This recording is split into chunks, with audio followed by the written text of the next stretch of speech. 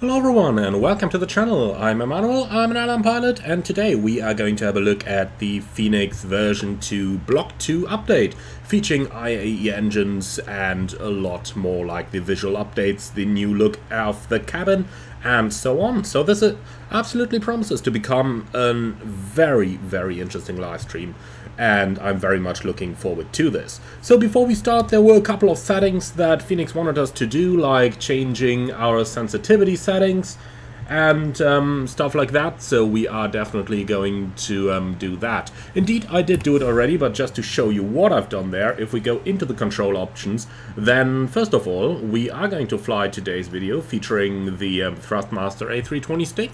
And in the sensitivity settings, we've set +20 for our X and our Y axis as per Fenix's requirement. Now, I'm not 100% sure why Fenix actually wants us to do such a setting, because the Airbus is a full fly-by-wire aircraft. They could easily intercept the signals and just do those adjustments themselves so that the user could keep the default settings. But so be it, and so we'll have to have a look into how this is going to work out. Alright, so with all of that said, first of all, hello to everyone down there in the chat, and that's a question from Gregor's. What graphics are you using, Google or Bing? I'm using the Bing graphics because I do find them to be the much more, let's call it, balanced option in Microsoft Flight Simulator. Alright, so let's have a look into the new graphics though. Got new models all over, and we are going to start having a look at these over here. You can already see the engines. Obviously, we've got the IAE V2500 engine that we have in our airplane over here, and the livery is straight from the Fenix livery manager as well. Alright, so in terms of new graphics, if we just take it close up for a walk around, then we can already see that it is still an excellent looking model. Now, been a little while since I did such a detailed walk around on the standard, or let's call it on the older Fenix model, but if we just have a look at this, got the park and brake light over there, that is fully working. It just looks like the model is just made very well here. Alright, so if we go on to the most important part that all of you have been waiting for, that is of course the engine. And this is what the model looks like. Very high level of detail. I do love the dirt that we got on the spinner up here. Looking very good. Okay, so the engine itself, fan blades do seem a little bit clean here, for my opinion. Could be a little bit more dirt on them, especially the leading edges. Likewise on the cowling as well. And obviously we have the probe up in the top over there, which is going to get important for our IAE readings. Now, a little strange, looking at the decals that we've got on the side of the engine over here, those seem to be pretty low resolution. Now, the way Fenix designed those new repaints for the new version is that they basically invited some repainters, and it looks like, at least on this particular livery, at least parts of the engine came out with a little bit lower res. Maybe that's something for an update. In any case, having a look into the back of the engine here, again, good level of detail, even though on here that does look like, well, there could be a bit more details on there, on the nozzle. But anyway, let's continue along the wing for our look over here. Once again, this is the level of detail that we wanted to see on the airplane, and this is looking very good. I mean, let's be honest over here. This might just as well be a photo and not a simulated airplane. Awesome look that we have over here. And T-Flow, I am using the 8K liveries there. Now, Tinoi 2.0, do I see a frame rate difference? No, none yet. But let's get it flying at first, and then we'll have a look later on. Alright, so wingtip fences, hopefully for the last time until the next update. And with the next one, we're hopefully going to get to the higher detail. Now, something that's really worth having a look at over here is the landing gear struts. Just have a look at the immense level of detail Fenix put into this one. Especially the dirt textures we got down here. That's absolutely lovely, isn't it? Also, if you have a look into the landing gear bay, looks to me like there's been some improvement in the textures here as well. This is, again, very high level of detail, and also some new 3D models that Fenix put into this. So overall, really awesome looking landing gear and really well done textures. Alright then, moving on towards the back of the airplane. We do have an open outflow valve over here, which is absolutely what we do expect. Then tailplane, well, not that much to see if we're honest on the walk around. The airplane doesn't have any scrapes on the tail, excellent. And, well, the other side hopefully looks the very same. So with that, let's go ahead and go straight forward again over to the cabin. And the cabin is going to be the next important thing here. But first things first, something I do notice when I'm sitting in the plane here, it looks like the default viewpoint has been transferred up a little bit. So if you have a look at this, you can see that we can now see the top of the glass shield a little bit better. And as far as I'm aware, that was not the case previously. So now we can see a little bit more over there, and indeed it does seem to be in line with the Airbus recommended seating position very nicely over here. Okay, so all of that good stuff done, I do suggest that we are going to fire up the airplane. So, a couple of safety checks here. And by the way, I do notice a very well looking printer model up there. That seems to be new. So, master levers off, engine mode selector norm, weather radar is off. By the way, looking at the weather radar, that's some lovely new textures down here, isn't it? This has certainly gotten a little bit more attention and a little rework. Looks excellent. Looks really excellent down here. Okay, a landing gear lever is down and we have the wipers both off. It does take a little bit to get used to the little bit higher seating position that we've got right now. Like, look at that, we are a little bit higher. You can see that there's a slight change in perspective compared to the earlier version. Okay, so, Roy van Khan, you're asking the really important questions. Is the test.exe still there? Let's find out. Well, yeah, the test.exe is still here. Excellent. So they did certainly focus on the important parts here. Alright, cool, so let's take a seat again and we're going to start powering it up. The battery voltage is above 25.5.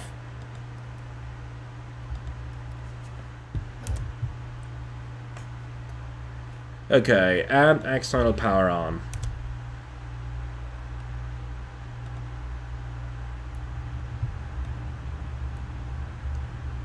Listening out to those sounds. Let me turn them up a bit. Alright, here we go. So, the airplane is going to take a little while to power everything up. While that happens, let's have a look into the EFB, where we've also seen quite a couple of changes. First of all, the failure page here is completely new, and we are going to have a look into that a little bit later on. But let's first start with our Fenix app over here. We are going to import our flight plan from SimBrief. Yeah, thank you very much, and we're going to adjust that time in a few moments. But then let's go over to the sim settings, because over here there's quite a couple new things. So first of all, we can now remove the DCDUs, and that is something that I just want to show you for a moment. DCDU gone, and this is what it looks like. Now, in Europe, pretty much all airlines have the DCDUs installed, but not so much in the United States. For example, when you're flying an American Airlines plane, which I'm sure quite a couple of you will do now that we've got the V2500 engines, then you might certainly want to remove the DCDU.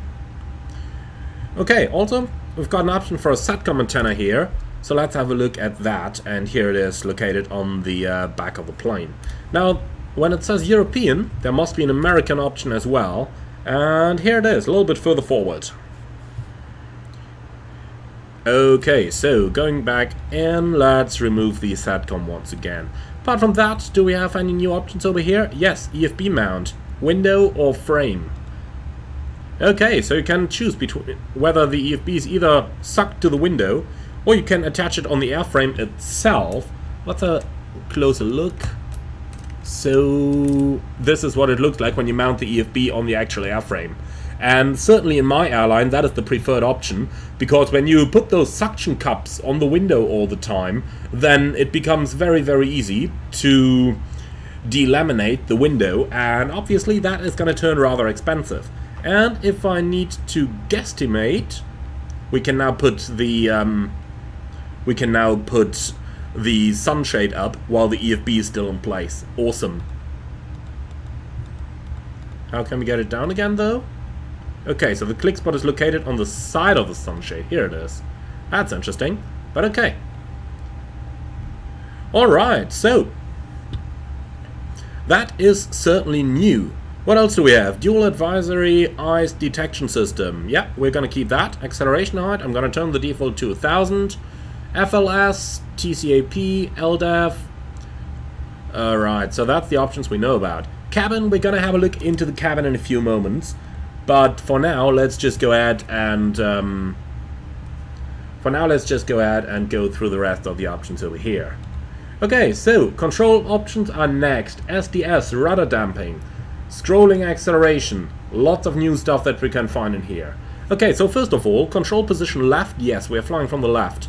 EFIS barometric control linked, we are definitely going to do that. Okay, so SDS and rudder damping, that's going to be the next interesting questions. We'll have to play around with those a little bit as we fly along, but certainly the rudder damping is something that we have to keep in mind. Scrolling acceleration, I do suppose that would accelerate what we do up here. So now the scrolling acceleration is out. I'm scrolling pretty much as fast as I can. Let's go ahead and turn that on and see what's going to happen.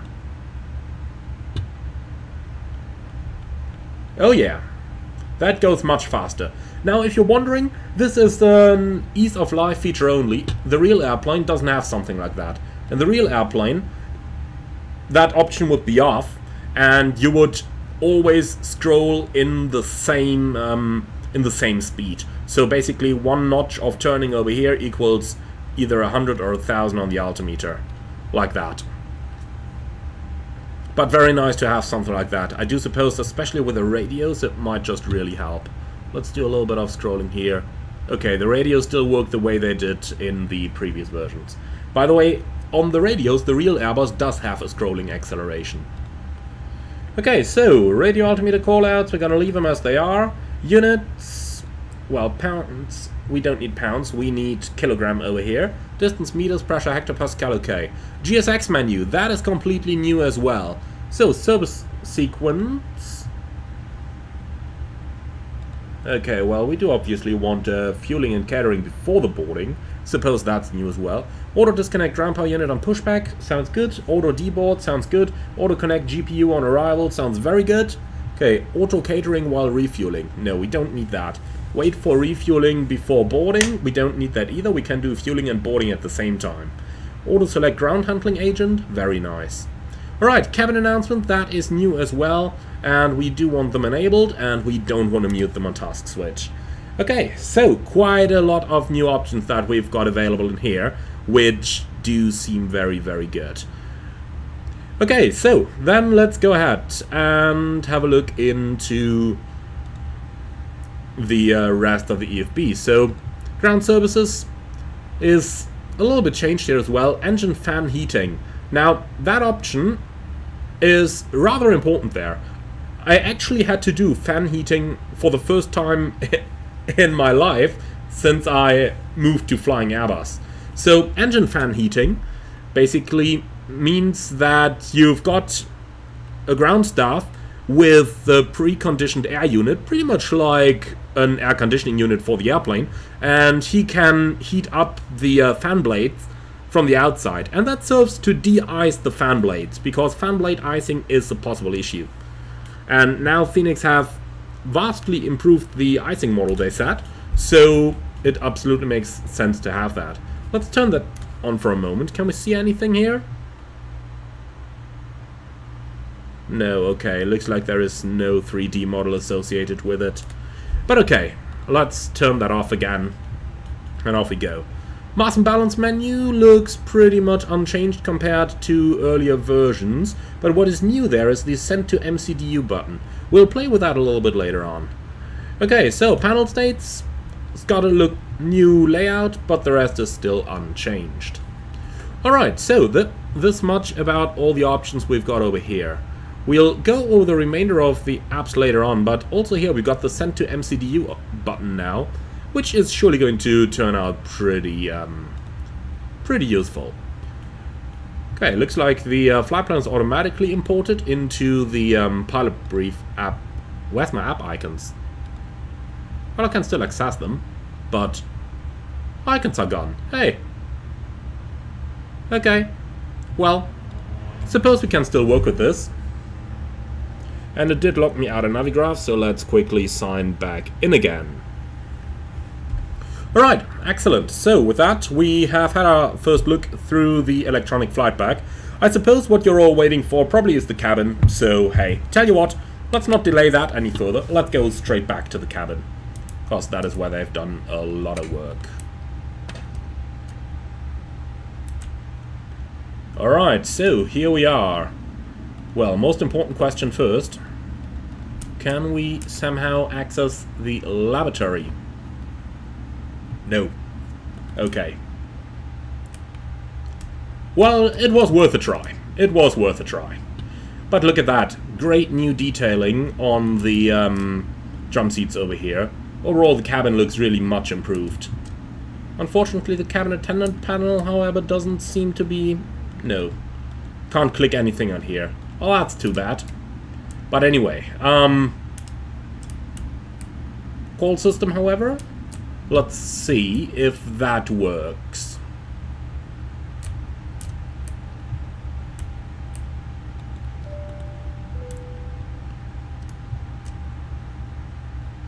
No, doesn't look like it. Okay, so just a 3D model, but without functions. Well, in any case, let's move into the cabin a little bit more and just appreciate the look of those seats. I mean, this is some phenomenal texturing over here and some phenomenal 3D artwork that Fenix have just put in. Likewise, the windows are looking really, really good. Can't move the sunshades, but honestly, who needs to? And there's even some dirt on here. Look at that.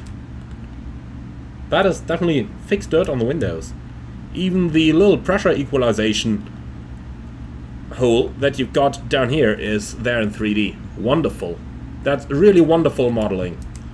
Also, repainters now have a lot more options to work on creating cabins associated with the airlines in question. So, does the... Oh, look at that! The ground service switch works! Alright. Well, in that case, if the ground service switch works... Gotta shut that down again.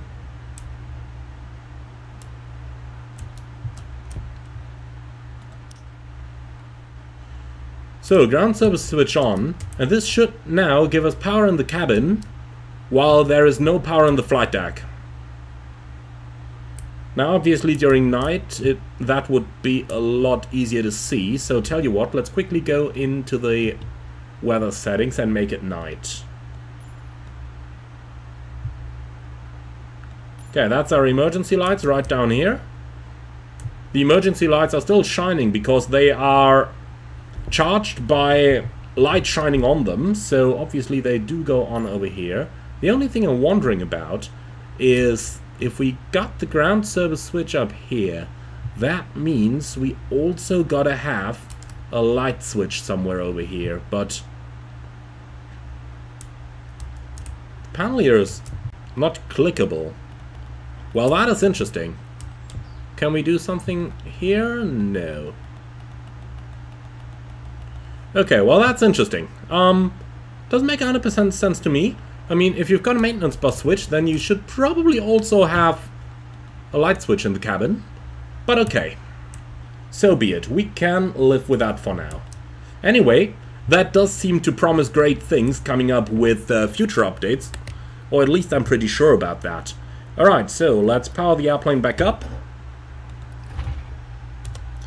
And then we'll see what's gonna happen next. Alright, so that much about Roy van Khan. Look at the ceiling in the front galley. Okay, well let's try that once more. Ceiling in the front galley. There's gotta be a light switch somewhere here. But where? That's the thing now. In the A330, that would be all on that panel over here. No, that's not simulated either. But okay, you're set at the ceiling. But where are the light switches? Is there any light switch here?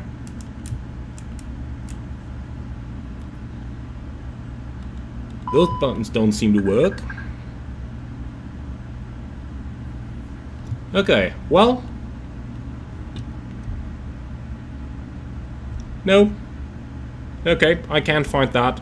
But so be it. We're gonna come back to that. We are gonna come back to that. I'm sure if it's not there yet, then it will be there soon.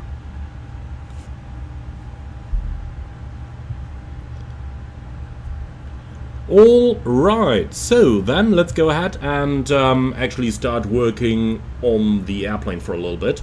So we do have power available now. APU fire test is looking good. So, in terms of frequencies, we're flying offline, so don't need to set anything there. By the way, interesting that the brightness of the com over here doesn't change with changing the intake lights. Normally that should happen, because this is rather dark right now. Normally when you turn this up, the backlighting of the radio panel should turn up a little bit as well. But, okay, so be it. Then we're just going to leave those off. Alright, so, start on the APU. 21, 22, 23, starter. And here we go. So that's going to take a little while now for the APU to start up. In the meantime, let's quickly go into the EFB again, and we're going to go on to the Fenix app. And then, how much fuel do we want to take? Well, lovely that we can edit this now. So give me 6,000 kilos, please. That's looking good. Passengers and cargo looking good. Alright. Apply and load aircraft. And you can do that in... I tell you what, you can do that using GSX, please. No idea how long GSX is going to take to load the plane, but I'm sure we're going to find out. Alrighty, so then let's go ahead and... Okay, that's a comment there from Reise and Drohnen videos in the chat. I don't know if someone already said it in here. Fenix corrected an error. The sensitivity is -20 instead of +20 in their Discord server. Well, tell you what, I'm gonna have a very quick look into that, because that might be a significant handling change for our airplane. Tell you what, let's quickly go on to the let's quickly go on there. Okay, indeed, checking the knowledge base, they have actually changed the sensitivity recommendation. So guys, very important over here. That's something that Reise and Drohnen videos just pointed out. Initially, when the thing came out, Fenix recommended a sensitivity setting of +20. Looks like they just changed that, and they're now recommending -20 on the X and Y axis. So let's go ahead and quickly reset that before we continue with our airplane setup. Alright, -20 and -20. Alright, done, save and apply, resume. Okay, cool. So that's done. Alright, cool. So, we did request GSX boarding. Okay, refueler is here. Looks like it's gonna take a little bit longer for them to finish everything today. And it does seem that the moment I ordered this, the sim became a little bit more laggy. But look at those animations there. That's quite a good job. Look at that. That's new, isn't it?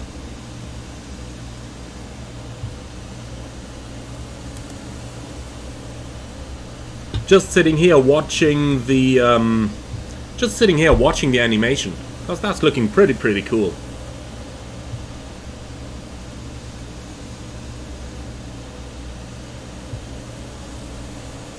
I tell you what, let these guys plug in. We'll just go into the drone camera view again. I want to see that in greater detail.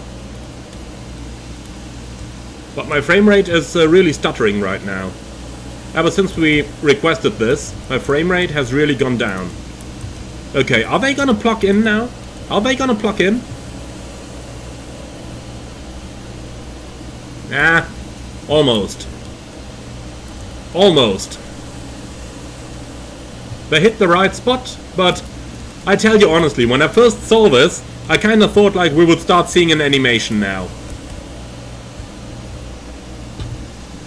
Okay, so they have started the refueling process.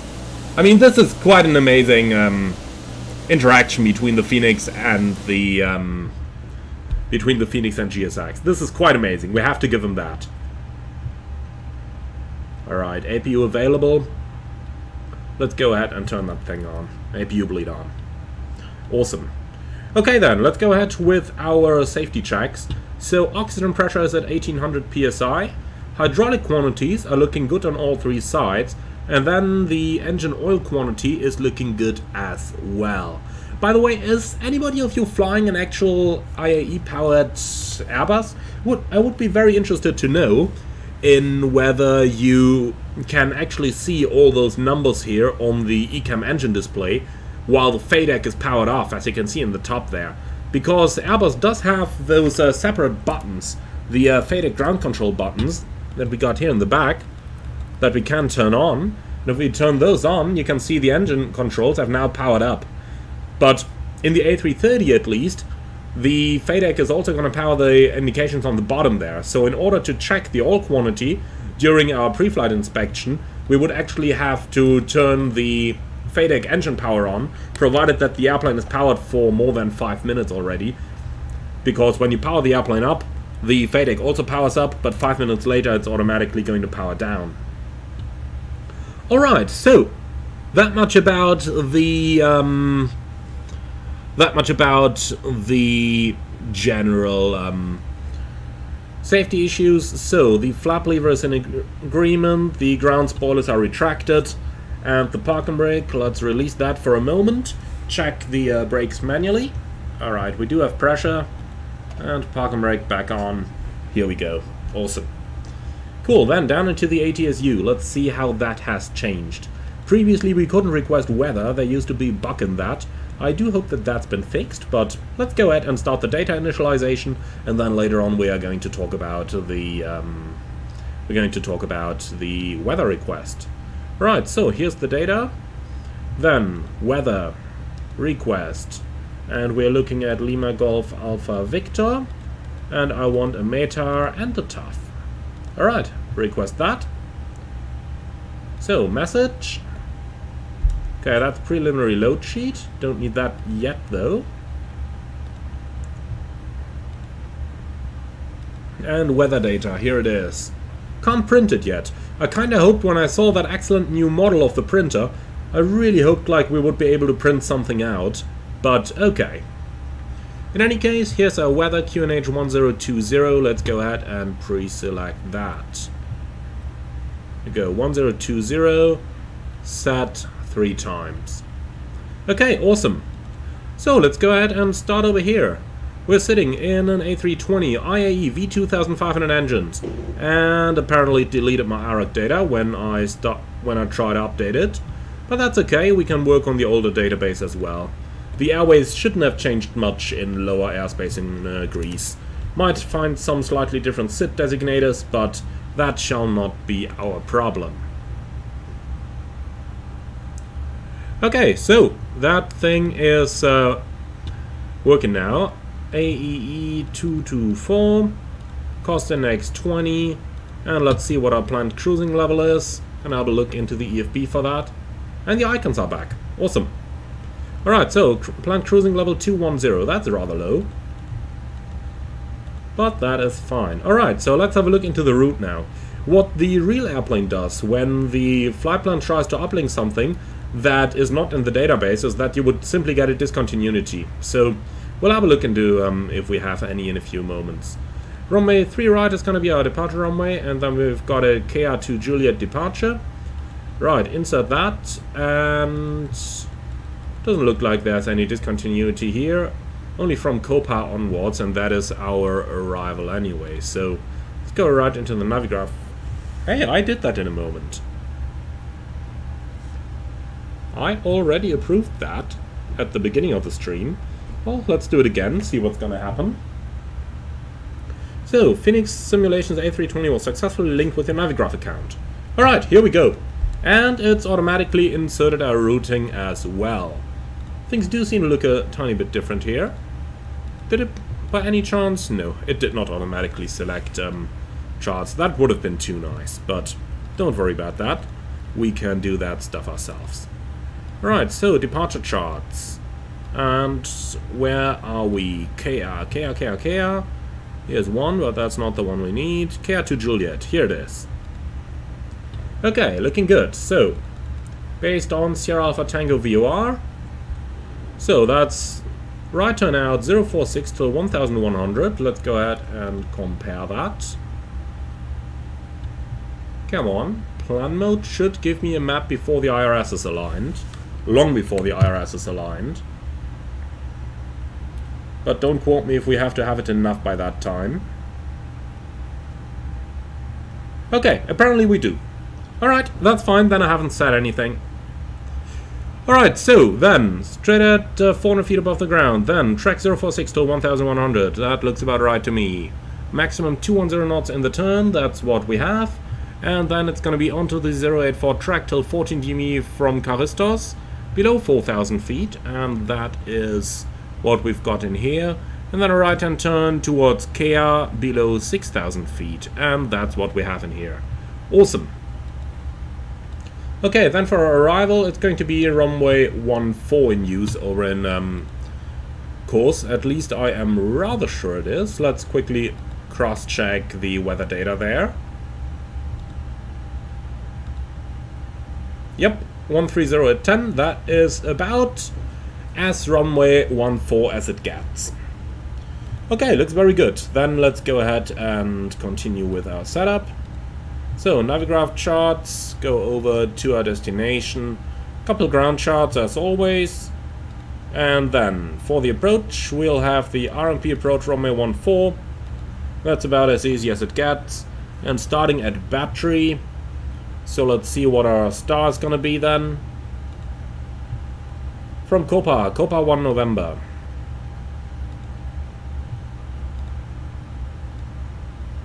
Where is that located? Here it is.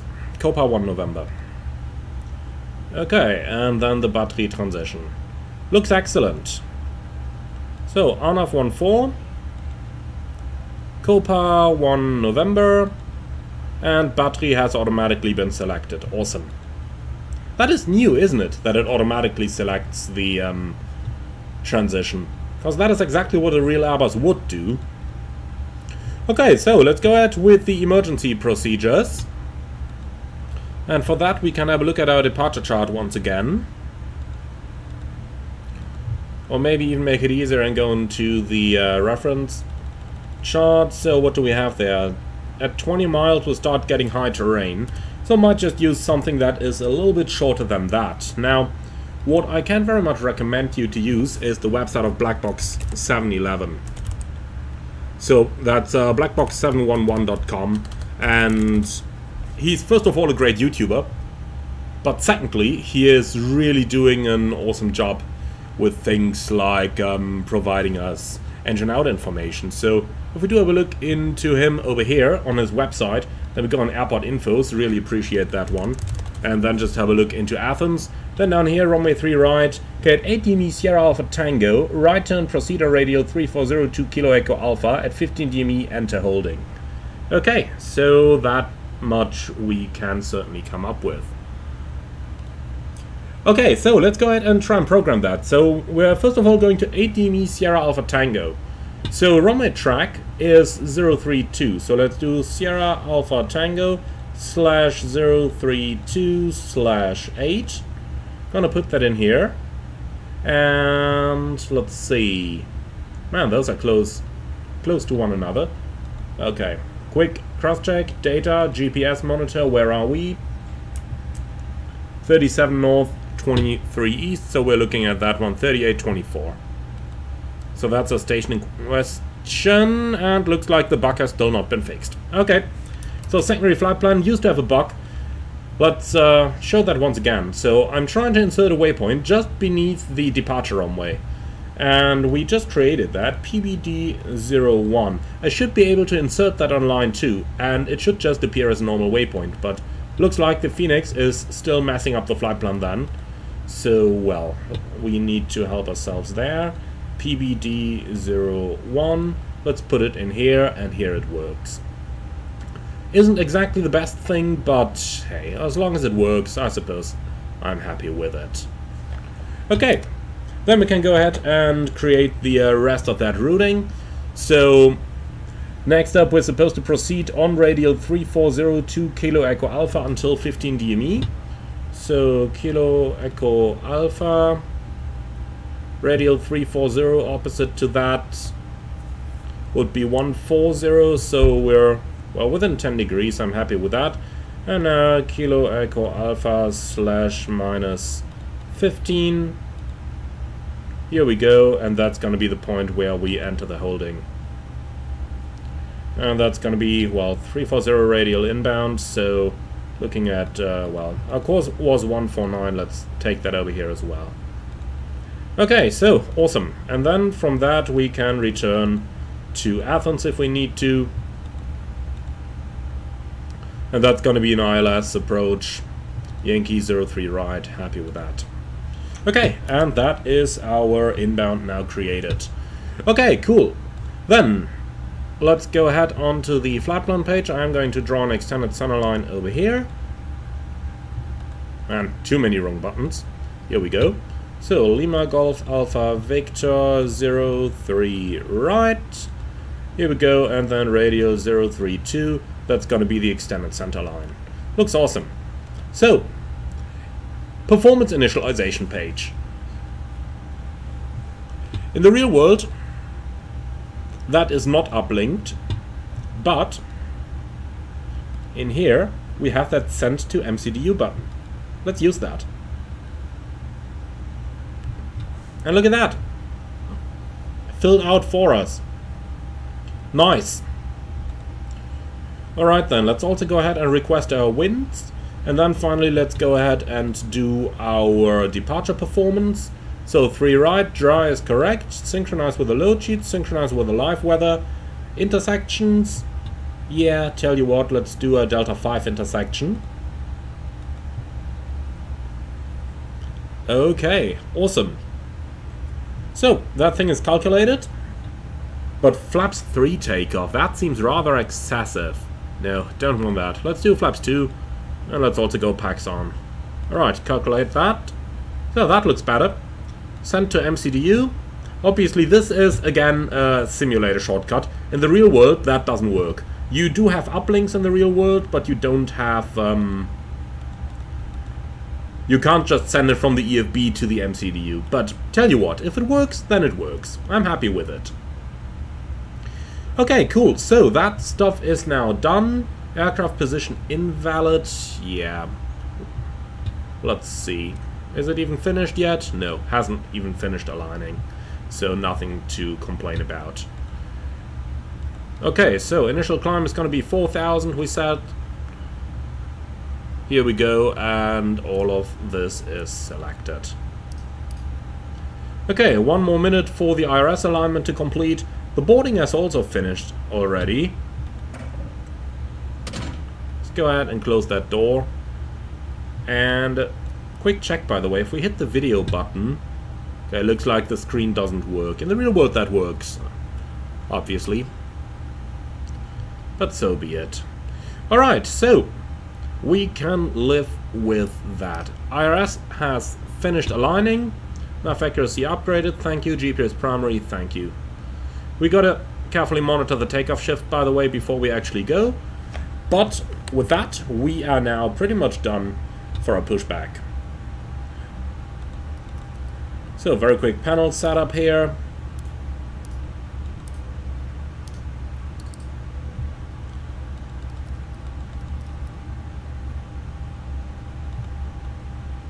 Batteries are charging nicely, that means they actually do work.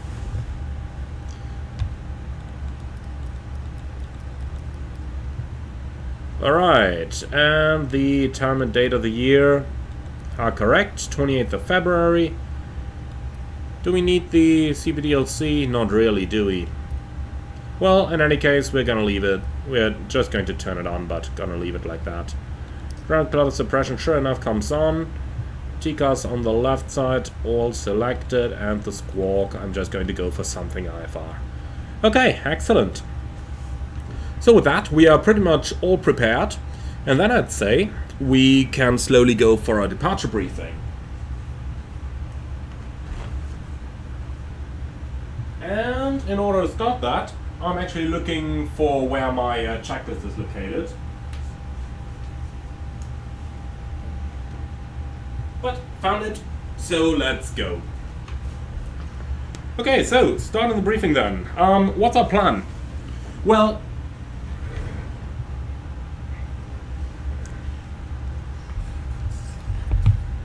just a second here.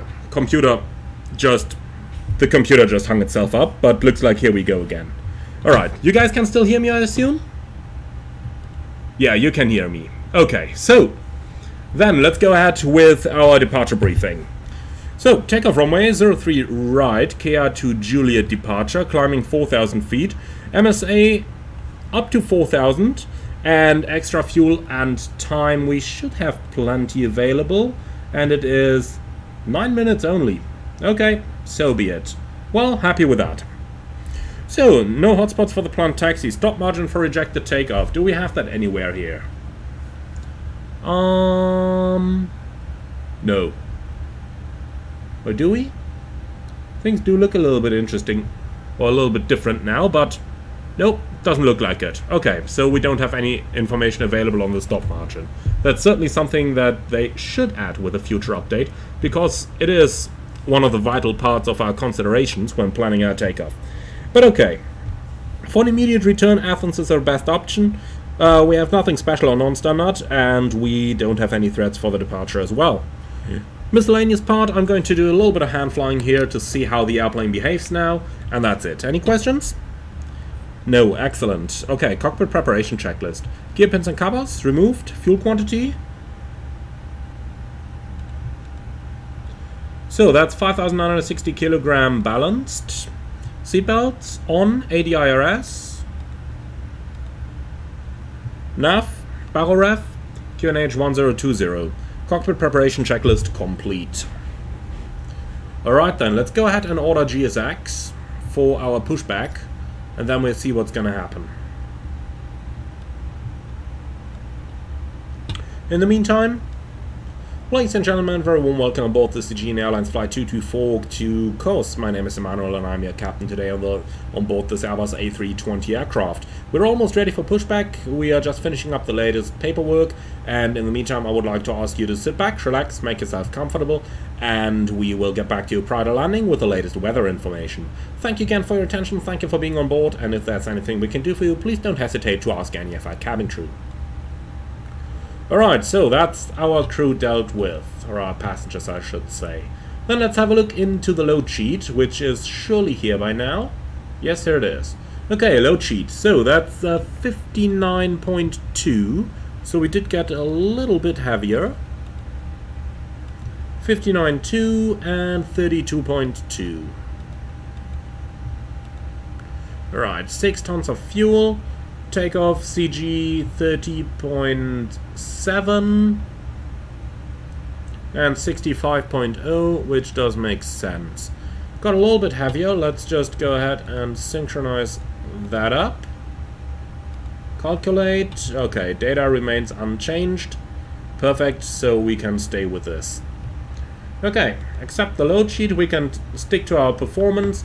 And then 30% on the trim, so we're looking at minus 0.4. Okay, minus 0.3 is what they have by default, that's good enough. Okay, we can stick to that. So then, let's go with a nose to the left side, please. Ground equipment seems disconnected mostly. External power can go. Ground cockpit, go. So, please confirm doors hatches are closed, ground equipment removed, bypass pin is installed. Alright, that's all confirmed, and we are ready for push. Roger, ready to push.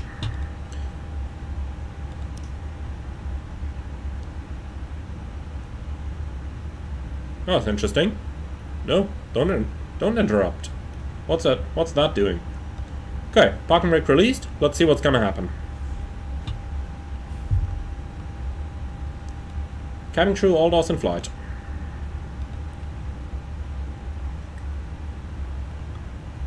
No clue if they're actually gonna do it like that. Okay, before start checklist. Parking brake released. Takeoff speeds and thrust.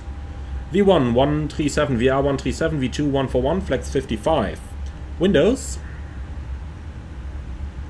Closed. Beacon on before start checklist complete. Alright, and now we get to the IAE engine start, which is a little bit different from what you're used to from the CFMs. So let's go for it. Engine 2 start. So what you will notice now is the airplane is going to run up on the N2, but it is going to dry motor the engine before injecting fuel. We're looking at maybe about half a minute of dry motoring, so about 30 seconds. As soon as the N2 remains approximately steady, I am going to run the chrono, so I would say about now. And then let's see how long that dry motoring is actually going to take before fuel is inserted into the engine. So it should be approximately 30 seconds. Okay, this went a little bit faster now. It may be that the engine starts quicker when you do the first flight of the day, so when the engine is actually cold, like it is right now. We're gonna see that in case we have the time for a flight back, but we'll have a look at that by the time we get there.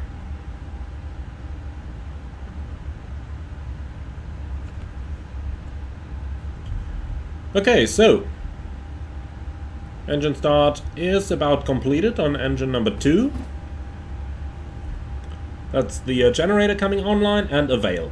Very nice. Okay, engine 1 start. Let's time the entire engine start. By the way, nice to see that the avail light is coming online on time now. That used to be a little bit delayed, if I'm not mistaken, on the previous versions. So very nice to see that that is working fine. Now it's going to be interesting if the engine number 1 is going to do any motoring or not.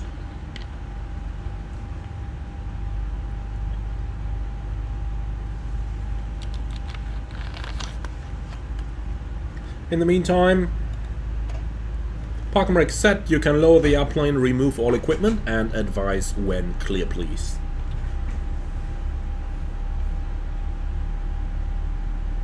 The engine start actually looks pretty quick to me, at least from what I'm used to on the IAE engines, but it is coming up.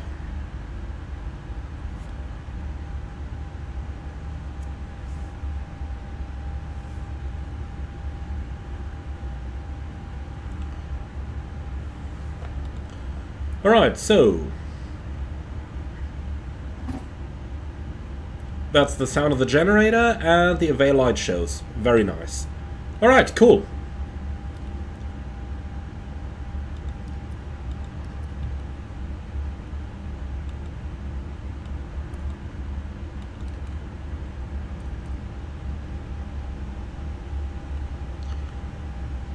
So, the pushback tug is gone. Ground cockpit, you're clear to disconnect. Show me the sign on the right side with a pin, and have a wonderful day, please. Bye-bye. And there he comes. Awesome. Okay, so the pin is seen after start checklist. Anti-ice, off, ECAM status, checked, pitch trim, that's 30%, rudder trim, neutral, after start checklist complete. So, flight control track, full up, full down, neutral, full left, full right, neutral. And now comes the rudder. Let's see how that works. Full left, full right, neutral. Okay, alright, so everything is disconnected, everything is gone. Lights on and taxi. So the IAE Airbus will normally start taxiing on idle thrust. And look at that, it does. Not a single bit of thrust required. Let's see that from the outside. Awesome. By the way, when I say not a single bit of thrust required, I obviously mean not a single bit of thrust above idle. because the IAE engine is known for having a rather high idle. And it rolls very nicely. By the way, it may be coincidence, but it accelerates at a very similar rate to a heavy A330. Obviously, it may just be coincidence, but it is kinda what I feel this to do. Alright, so just gotta reposition that microphone for a bit. My apologies for that. So then we'll take the first exit to the left from the apron here. It rolls very nicely on idle. Really rolls very, very nicely.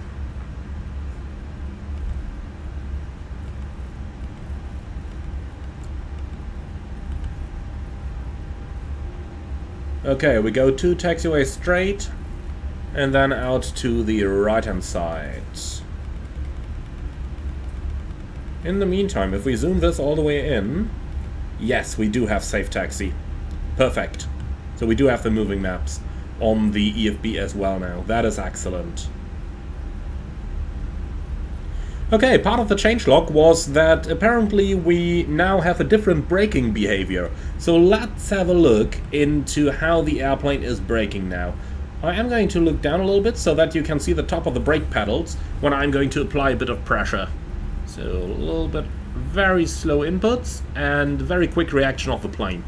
Okay, that's quite cool. Now, I don't know how well the A320 and the A330 compare in these points. On the A330, when you do apply some brake pressure, you can at first move the pedals in for a little bit and almost nothing happens, and then eventually you will reach a point where you get a little bit more drag, and that is about the point where the braking actually starts to happen. It does take a little bit of getting used to that, and it feels, at least to me, like if I just start braking a little bit now...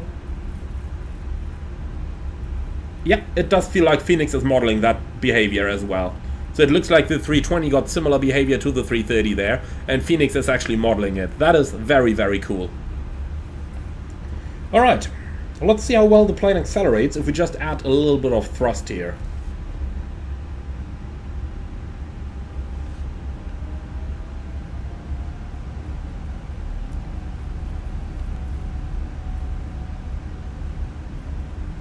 Feels good.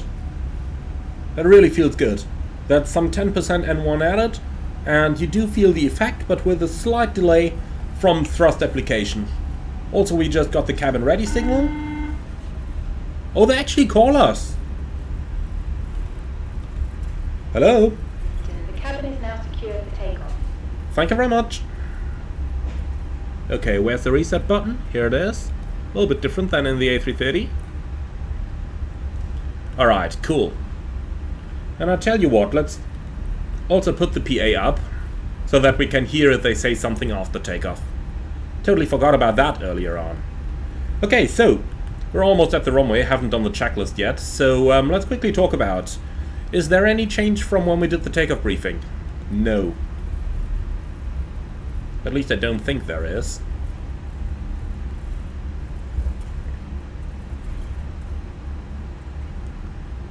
Alright, remember the plane is going to accelerate in the turn, so I'm braking it a little bit below the 10 knots, which are my target for the turn. Okay, we've got the full runway length, so we can remove the takeoff shift, and then we'll just bring the airplane to a stop for a second, and once we've stopped it, we are going to read the taxi checklist.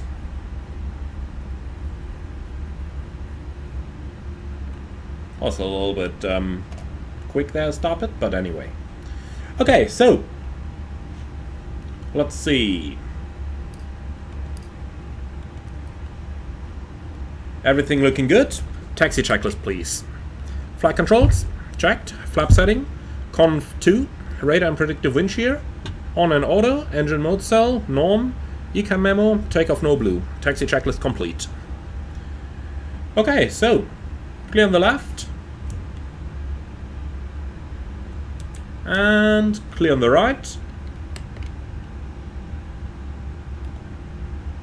Cabin crew, prepare for departure.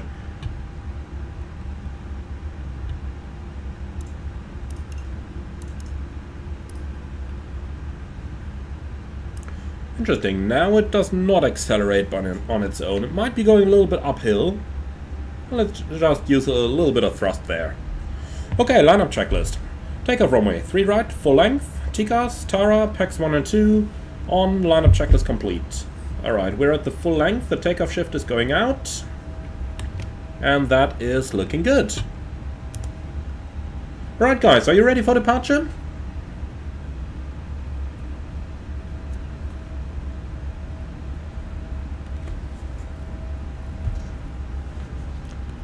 So we will go for the full length. By the way, is it me or is it a little bit strange that we do see reflections of the landing lights during daylight there? I mean, you don't see the lights of your car either, do you?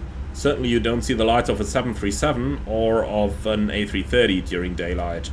But, well, might just be simulator limitation. Alright, let's give it a go. Take off.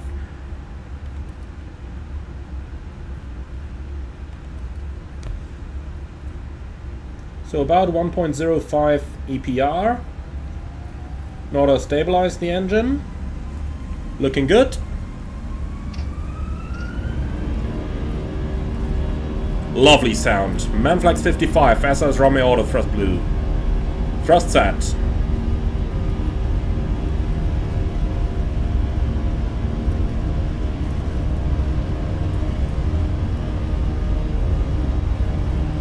.100 knots. Checked.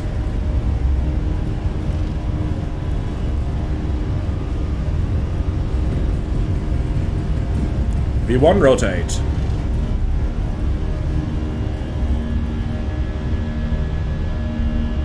Positive climb. Gear up. Nav. Checked. Okay, 710, starting the right hand turn. A little bit zoom in on the displays there.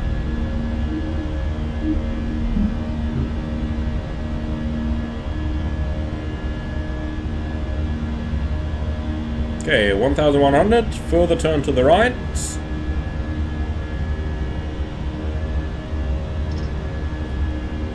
Thrust line climb auto thrust. Flaps 1. Speed checked. Flaps 1.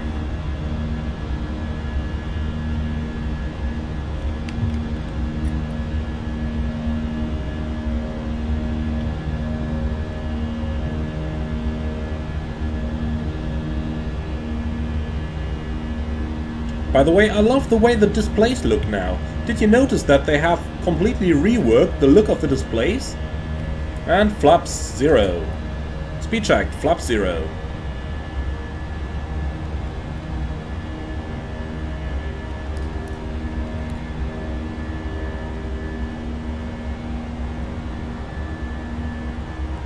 Alrighty, so we're going to do a little bit more hand flying here.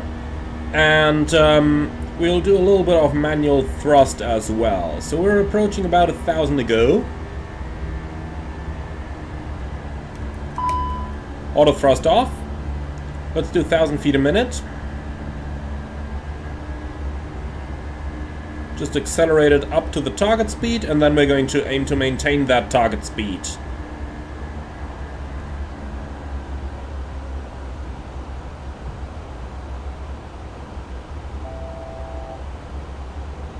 Look at how easy that is. And that's how it is in a real engine. In the real world, setting your thrust is pretty easy. You wait for the trend vector to be 0, and when you've achieved that, you just keep it. Engine reaction, especially in those thrust ranges that you are normally using during, let's call it, moderate rates of climb and moderate rates of descent, is almost immediate. And this is exactly what it feels like. So, first impression there on my very first handling of that thrust, Alt Star, is that it is going really nicely.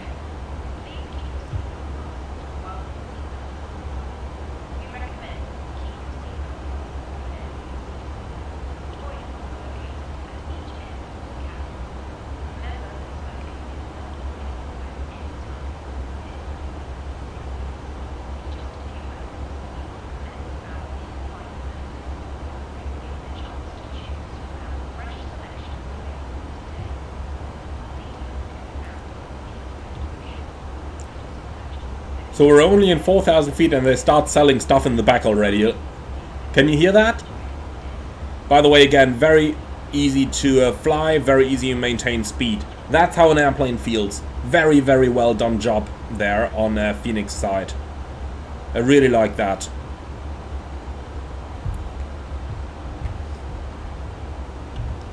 Okay, so let's go up to 6,000 feet, which is our next constraint.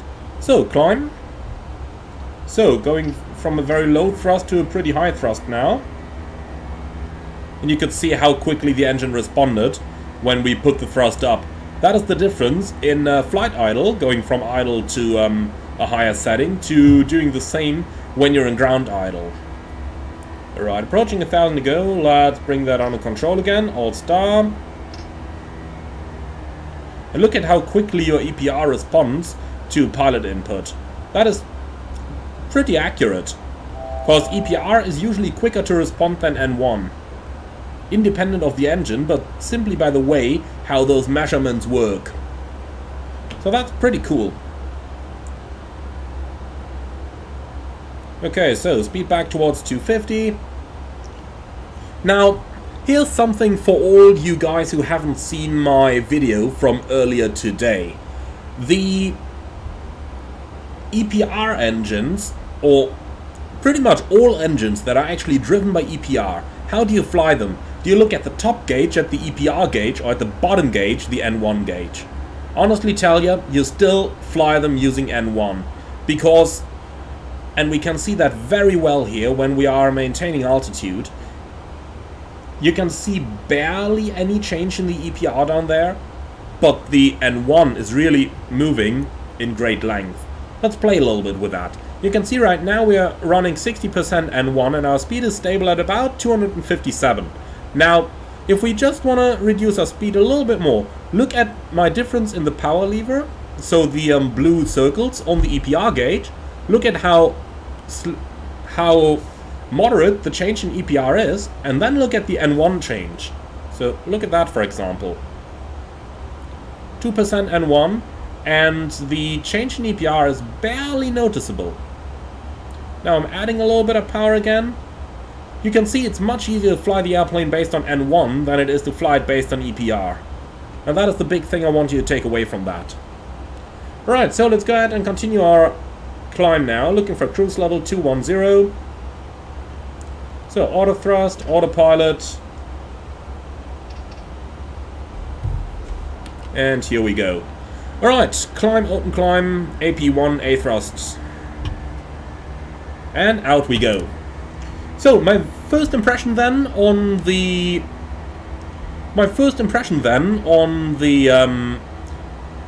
way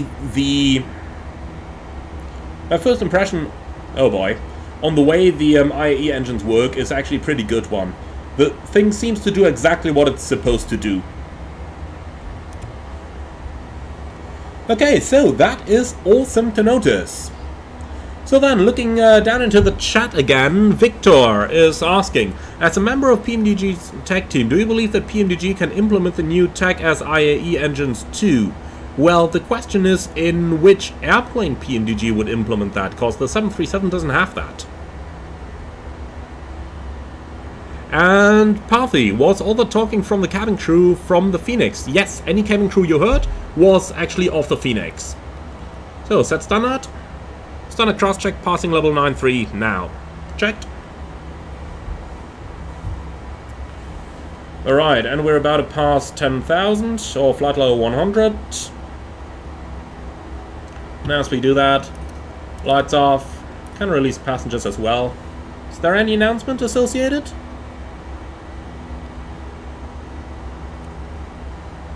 No, don't seem to hear one. Okay, so be it. Alright, so copy active, can remove the fix page, and that's it. So, optional 350, cruising 2-1. And LGKO14 is coming in here. Okay, so, awesome. With that, we are pretty much all ready to go. So my first impression is really good. Let's go to the back and listen to those sounds in the cabin for a bit. Do note there is a little bit of light bleeding through over here.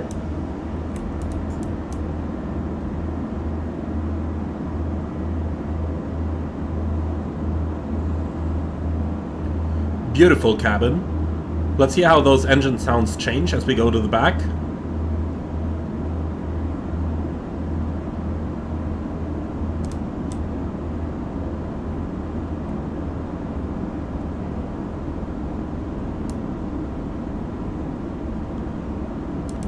That's strange.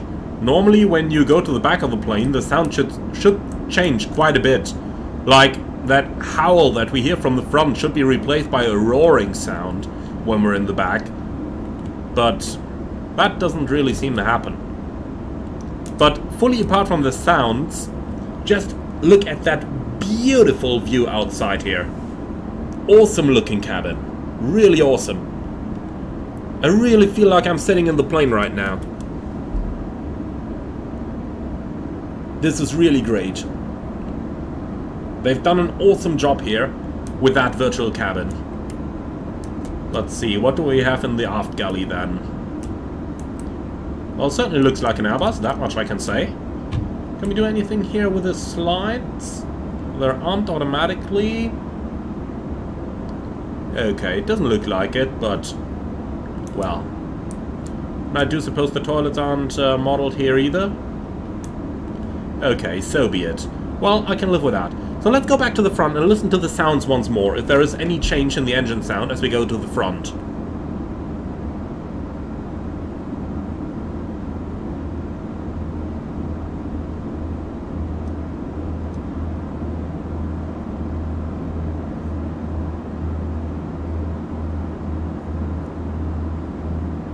I do believe a little rumble just went away.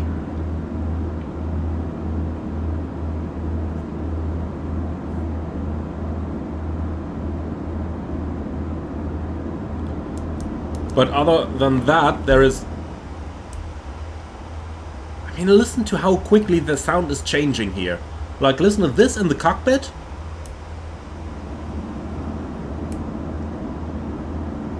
And this in the cabin. It's literally like you're stepping through that door, and with that, the sound changes rather abruptly. That might be a little bit overdone at the moment. A little bit overdone. But anyway, it is good to see that they worked on that nonetheless. So, as nice as Grease looks, let's get that down. Again, for those of you who only tuned in at a later point, we are now able to change the way how the electronic flight deck is mounted to the frame. So we can now use the window shades while the EFB is in place. Can still remove the EFB though, but this is interesting. So, looking at this, normally the mount of the tablet on the window frame should obviously stay there when the EFB is removed. But it doesn't. Well, that's an interesting logic there. Okay, well, here we go. Okay, so... speed, vertical speed. 1000 to go. All checked. So, question in the comments there, are you able to request an ATIS with the plane? Yes, you absolutely are. ATSU, weather request, LGKO. Here we go, and I'm happy with the METAR. Send request. Over to the message tab. Well, this is interesting. Still zero AOC messages, but that just doesn't make sense because, well, here they are. So, not sure what that message tab there is doing. Probably still bugged. Okay, so, course 130 at 9, 10 kilometers, fuel 1800, 16 degrees, 1020. Alright, all star. I like the way how the displays look now, by the way. This is a lot more realistic than it used to be. This is really a lot more realistic. Mach. Alright, so, awesome. Gideon, is the printer working? Well, at least I couldn't find out how. I don't think it is. And Coda 101, once you restart your sim, it sorts stuff out. Yeah, I did restart it a couple times already, so that is not the reason for any problems. And PathBiv, where can I find a checklist like the one you follow? Well, I am using the original Airbus checklist, and you can download the original Airbus EQRH on the App Store. So you can download the original one there, and the demo version has all the normal checklists except for the departure change checklist and the aft landing checklist. Now the departure change checklist, let's be honest here, most flight simmers don't use it anyway.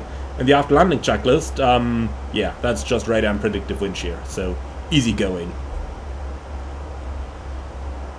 Alright, so approaching the top of the descent there, 50 miles to run. So let's just go ahead and start cross-checking our FMS. It's a little bit of a pity that I went for such a short flight in terms of the length of explanations we can do. On the other hand side though, I did want the opportunity to be able to put 2 flights in, so I had to take a little bit shorter there. Right, so for the arrival, we are coming in via Kopar. And the Kopar 1 November is simply from Kopar towards Battery, maximum 185, error above 4000. So Kopar, and then to Battery. That doesn't look right. Battery has 200 knots in here. That's not correct, should be 185. Probably due to the database not being up to date, so let's not blame that on Fenix, please. So 185 knots, speed error at Battery. Why?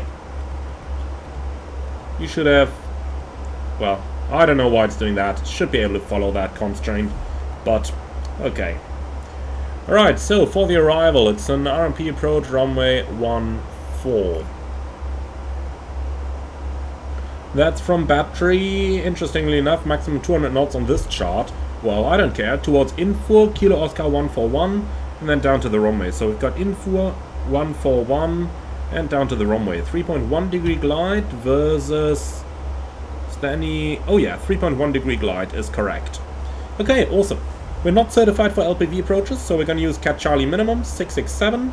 And the go-around, Kilo Oscar 142 as an overfly point, and then a right-hand turn to Lacken, kilometer 3000. And that is exactly what we have in here. Awesome. Don't need anything on the NavRad page, course 14 is in. So, for the descent itself, let's see. Managed is looking good, so 1020, 16... That wind looks interesting there. Certainly not what we have in mind. Let's just check what the requested weather looks like again. Okay, 130 at 9. Okay, so it's absolutely going to be config 3 approach. They do say that they worked on the drag profile in the descent, so that is definitely something that I want to examine over here. So config 3 it'll be, and barrel minimum 667, and for the go-around, engine out, acceleration altitudes, well, 3,800 is MSA, 3,000 is missed approach altitude, so we're going to use 3,000 on that. Alright, here we go. Fuel prediction, so look at that. All of a sudden it's 3.2 tons and an hour 35, but for some reason it is not calculating any predictions for our alternate. Well, let's go ahead and enter that manually then, so that we get some better data. Okay, so let's see. Alternate, 2.7 tons. That's quite a bit. Here we go, so now it's 14 minutes extra. That's looking good. Copy the active, and that's it. Alright, excellent. So, this is looking pretty good. Let's use auto brakes. I'll tell you what, let's go for auto brake medium, because I want to see if there is any effect of the braking on the brake temperature now. because that is something that previously didn't used to be correctly done in the Fenix, so hopefully it is now. 4.2 tons on arrival, so we're burning 300, landing weight 63.5, well 63.4. By the way, that new keyboard here, that's looking really good. Okay, medium auto brake, idle or no reverse, auto thrust on, config 3, and I'll tell you what, we'll go auto thrust off. Alright, so 1,500 meters required and 2,390 meters available. That's looking very good. Okay, awesome. So, are you ready for the approach briefing then? Yes sir, please go for it. And Drakosha 1020 asking in the comments, why are you using flaps 3 instead of flaps 4? That's going to be a topic for a video that I'm going to do over the next few days, maybe tomorrow or latest the day thereafter. So I'll explain that in a separate video. The very short version is because it saves fuel. Okay, so arrival briefing, MSA 3800, and we're running the Copa arrival for an on-off approach runway 14, minimum 667, and go around straight at. First waypoint is an overfly, then out to the right side, climbing 3000. Extra fuel 15 minutes. Okay, guidance for the approach is going to be, well, I tell you what, it's most likely going to be final approach, but I might opt for a visual approach on short notice. Landing flaps config 3, stop margin. What do we have available here? Well, that's like 800 meters or so. Reversers idle, auto brakes medium. We gotta do a backtrack at the end of the runway, or earlier, and then come back to the apron. No hotspots, nothing special. Any threats? No? Awesome. Right, briefing is complete. Only threat we can see, well, it's daylight cavalcade, so it's not a threat, but terrain is a bit of a thing, so I'm going to turn the terrain display on over here. Alright, then let me quickly talk to the passengers. Ladies and gentlemen, from Flight Actors, your captain speaking. We'll start our descent towards course in a few moments, remaining flight in about 15 minutes. The weather over there currently very nice, clear skies, temperature 16 degrees centigrade. Would like to thank you very much for choosing Aegean for today's flight. Hope that you've enjoyed it as much as we did, and we'll look forward to welcome you again on board of a future scheduled service. In the meantime, thank you very much for your attention, and we hope to see you again soon. Right, that's the cabin dealt with, and with that we are pretty much ready for everything. Let's go ahead and start our descent, and then we'll see how good the new drag and descent profiles actually are. Just a quick check, make sure that we actually got the wind in. Yes, we do. Alright, down we go. Speed descent, alt flight level 100 blue. Thrust idle. I will use a little bit of a speed brake in order to get the airplane down onto the target speed. And from there on, we wanted to maintain the path in idle thrust. Passing level 200 descending, fasten belts are coming on. So I'm just using speed brake to bring the speed right into the bracket, and then we'll see how it's going to work.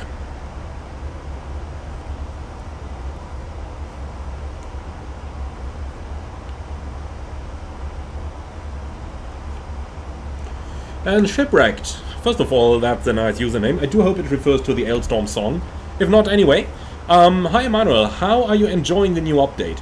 Well, it's my first flight with it, but my first impression there is that the engine model is done really, really well.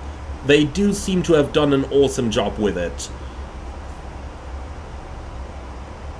And your average person is asking, hi, how's the performance compared to V2 Block 1?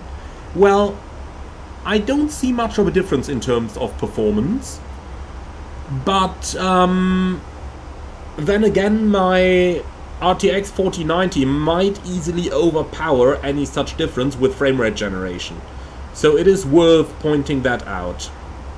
And Regix, Ailstorm mentioned, time to have a beer. Well, how did it go again? Rum, beer, quest and meat. Alright, I'll not sing. This is not a singing channel. We'll do karaoke with the cabin crew on the next layover again. Alright, so Quick look outside then. It is interesting looking into the front of those IAE engines and just seeing the difference to the CFMs. To give you an idea, the IAEs have a bypass ratio of approximately 4.5 to 1. So 4.5 parts of the air that are being ingested into the engines bypass the core, and 1 part actually enters the core of the engine and is burned together with the fuel. Compared to that, the CFM56 got approximately a bypass ratio of 6 to 1. So easily gives you an idea of the engine's performance. But it is worth pointing out here that the IAE engine is more fuel efficient by approximately 3% than the CFM56 engine. Man, look at that wingtip. Seems to be a little turbulent here. Can we see that from the cockpit? Nah, not really, huh? Plane seems dead stable. By the way, very nice VNAV performance here. Just a very slight gain in speed. That is absolutely within the parameters of what I would expect in the real world. So this is actually looking pretty good. This is looking pretty good.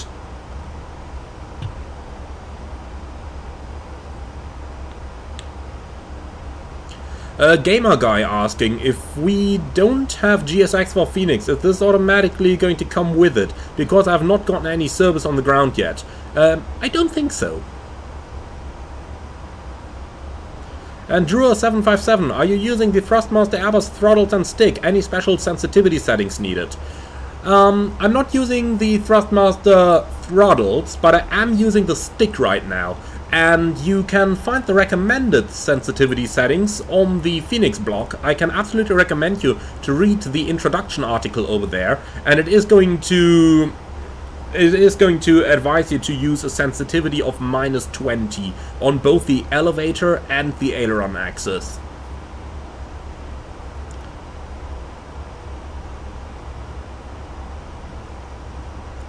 Ninja Plays is saying, did you know that Fenix offers their own comprehensive QRH in the EFB pilot brief app and documents?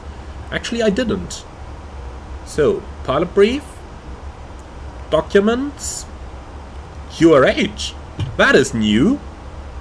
That is absolutely new. Okay, this is awesome. Is that a complete Airbus QRH? Yeah, looks like it. Alright, this is awesome. I did not know that. And that is really cool. I mean, might be a little bit hard to find things here. But look at that. There's all our checklists. Okay, this is really awesome. No, I did absolutely not know that. I mean, they might have to work a little bit on navigating the document. But this is really cool. Is that normal procedures? Yes, it is.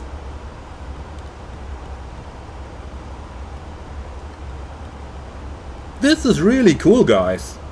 I never knew about this. But the normal checklists unfortunately aren't exactly the Airbus standard checklists. For example, there is no after takeoff climb checklist anymore. Does anybody know if we're actually able to exchange those documents here? Because that would be really nice. Okay, reaching 10,000. Let's continue our descent. Going down to 5,000. Set QNH. QNH 1020 cross-check. 10,140 now. Checked.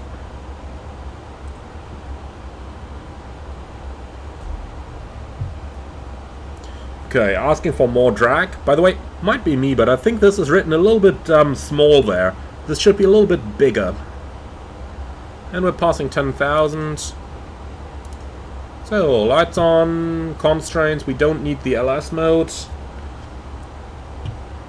More drag, yeah, you'll get it in a few moments. GPS primary, high accuracy mode selector, norm, approach checklist please. So, barrel ref. QNH 1020. Seatbelts on, minimum. Barrel 667. Auto brake, medium. Engine mode selector. Norm. Approach checklist complete.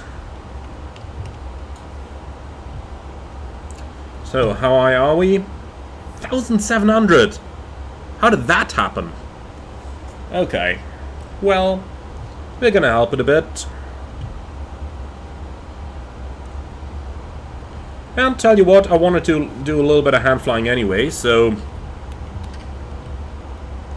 Autopilot off. Auto throttle off. Let's do a little bit of hand flying now. We have the speed restriction battery. That's gonna be my first target of meeting here. And then we can do flight directors off as well. So, bird on, set runway track.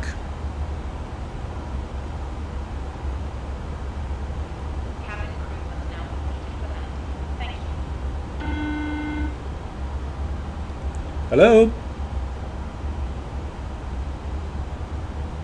Hello? The cabin is now secure for landing. Alright, thank you. Okay, flaps 1. Speed checked.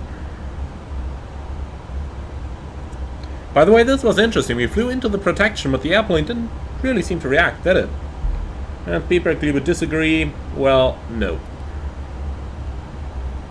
Okay, well, yes, it did retract the spoilers already. Okay, so be it. Then we just gotta get them out again. Flaps 2. Speed checked. Come on, okay. Spoiler lever in, spoiler lever out. All this is interesting. It doesn't extend them at all anymore. Obviously, it auto-retracted the speed brake because we reached the minimum maneuvering speed, but normally, now that we're out of it again, we should easily be able to retract the spoilers and then extend them again. Because the condition that triggered this is over. Let's try that once more, and if that doesn't work, I'm going to go for the landing gear.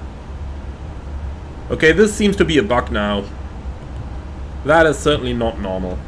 Alright, in that case, gear down.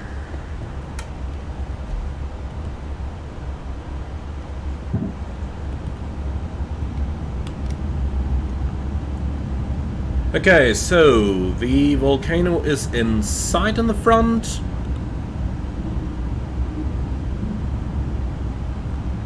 Altitude coming down to 4,000. And here comes our vertical deviation. Perfect, this is what we're looking for. And down to 3,000, please.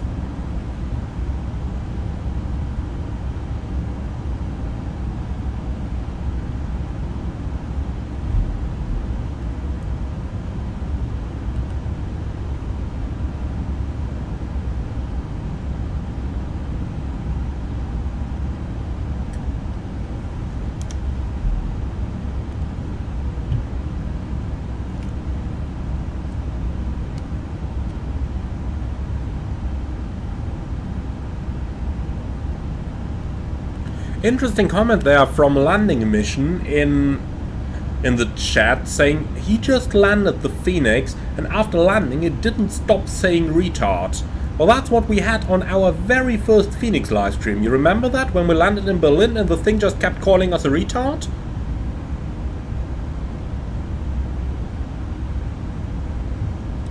Well, I do sure hope that that bug is not back. But if you did encounter that, try to go to the outside view and then back to the inside. I do seem to remember that that was the solution for the problem back in the day when it first appeared. And I sure enough hope that we do have spoilers on landing now, but we'll have to see.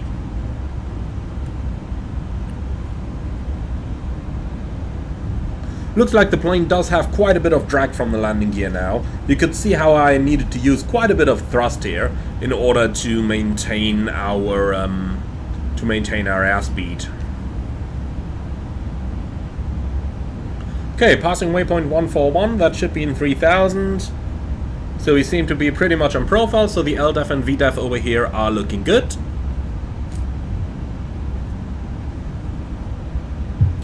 Degree descent profile is looking good, quite a bit of headwind, and I do have to say the drag profile feels okay now.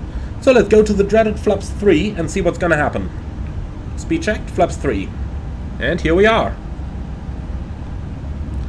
So let's zoom in a bit on that PFD. I'm going to use a little bit of thrust here off screen. Can hear it in the background, but tell you what, that pitch is looking good. That pitch is absolutely looking good. I like it. How much thrust are we using? 54%. Seems about right to me.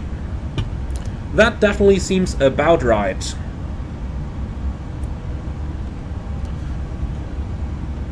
So, 440 people watching the stream. And I thought I am disappointing many people with my landings already when I'm just flying around 300 people in the A330. Well, let's see. First A380 landing then. At least in terms of people who are going to complain about my landing. Landing checklist. Econ memo, landing no blue. Landing checklist complete.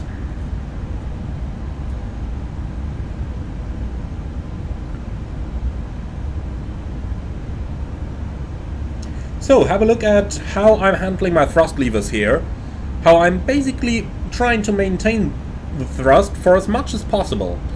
But it shows you how it is rather easy just to set your target thrust and simply have the plane maintain its airspeed like that. That's how you do it in the real world as well. If you're constantly adjusting your thrust for as long as turbulence doesn't make it necessary to do so, aircraft flies superbly once a certain power setting is set. So once the right power setting is found, normally you don't even need to touch anything anymore.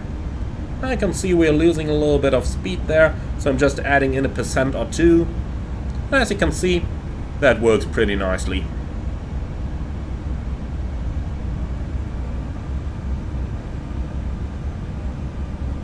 We gotta be careful though, we are flying the aircraft close to the backside of the power curve, so once we get into that, we will need more and more thrust just in order to maintain our speed. Right, a little bit of thermal here. You can see how we need to reduce power to about 40 and a tiny bit %.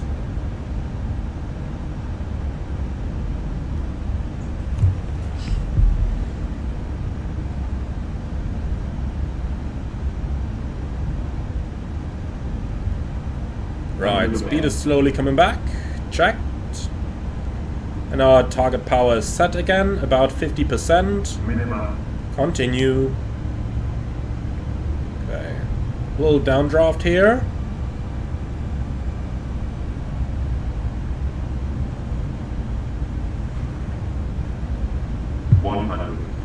So, first landing.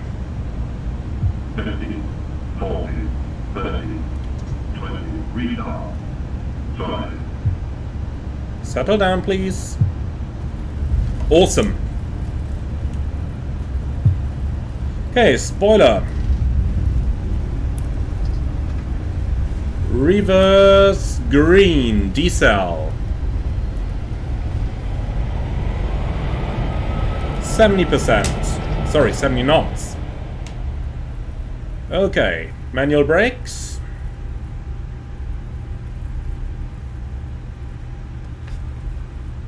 So, let's see what that did with our brake temperatures now.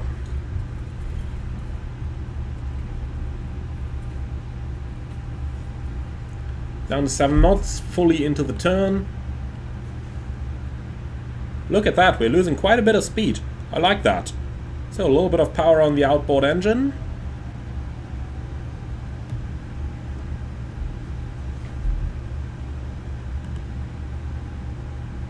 Working very well. So, very easy to do 180 over here. Now a bit of power on the other side as well.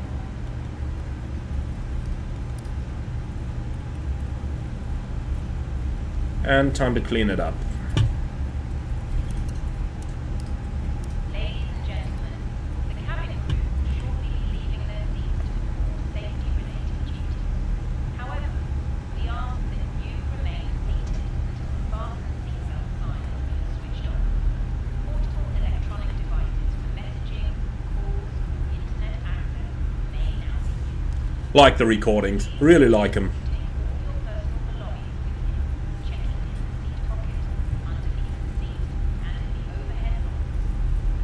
Alright, so after landing checklist. Radar and predictive wind shear off. After landing checklist complete. Smoking is not permitted until you reach a designated smoking area. On behalf of the captain and crew, it has been our pleasure looking after you today. So no brake hot indication yet. Complete your journey. The brakes absolutely will get hot after this. Of course. Starting up APU, we've vacated the runway so strobe lights can go back to order. And welcome to course, everyone.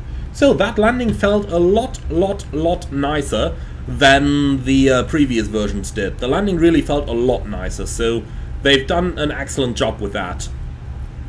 That approach pitch, 5 degrees, really made it an awesome feeling. That's really all I can call it, because that's really what it is. So very well done there. Okay, so let's go ahead and grab ourselves a gate. Probably gonna look for gate 5 or something. Yep, 5, here we go. Follow me, no thanks. Yeah, give me some handling operator, please.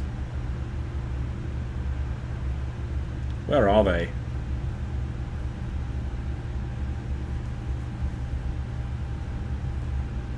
Okay, I don't see anybody here. Well, that's probably just realistic, though. As always, you arrive at the gate, nobody there.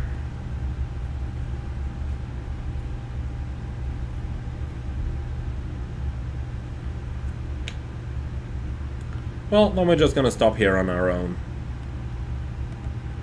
Okay, brake set. Interesting, they're giving the disarm doors command immediately when I set the brakes. Normally that should only happen once the engines are shut down. So now. But anyway, if the doors are disarmed, that means we can release the belts.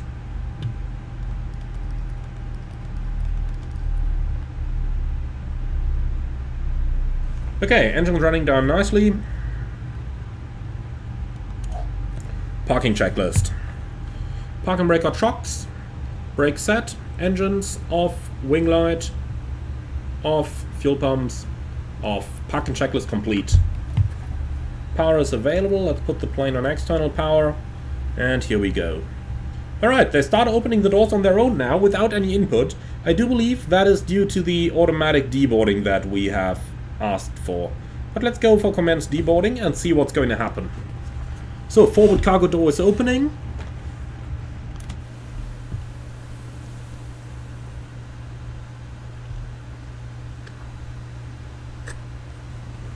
All I'm missing now is some GSX guys who would actually come and start the deboarding. Alright, let's go inside, have a look at the brake temperatures. 200. No, that is not realistic. It's still rising, let's see where it's going to peak at, but I would expect it to rise quite a bit quicker actually. Quite a bit quicker. Okay, so we're going to reset this, and then we'll start to plan our flight back. So Back to Athens is the name of the game. But certainly a great fun to fly that first... first sector over here already, so absolutely have to say that. So, having a look into the return flight then, let me quickly go ahead and grab a flight number from Flight Radar. So, course to Athens is Aegean 225, and the call sign 5 Golf Sierra. Well, I'm going to program that off-screen real quick. Let's see if any GSX services are still arriving, but it doesn't look like it. I do believe I turned that option on, though. Let's have a quick look into the EFB. So, where is it? Sim settings? GSX?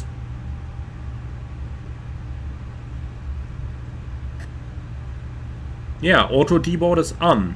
So, when enabled, deboarding will be called when the beacon light is turned off and park and brake is set. Yeah, so that should be the case.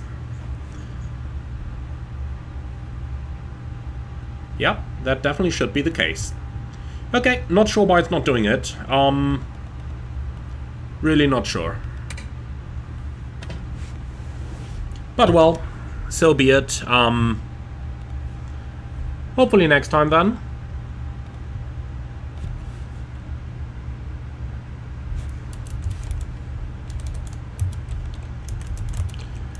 Okay, so quickly planning the next flight off screen, and then we can continue for our next sector.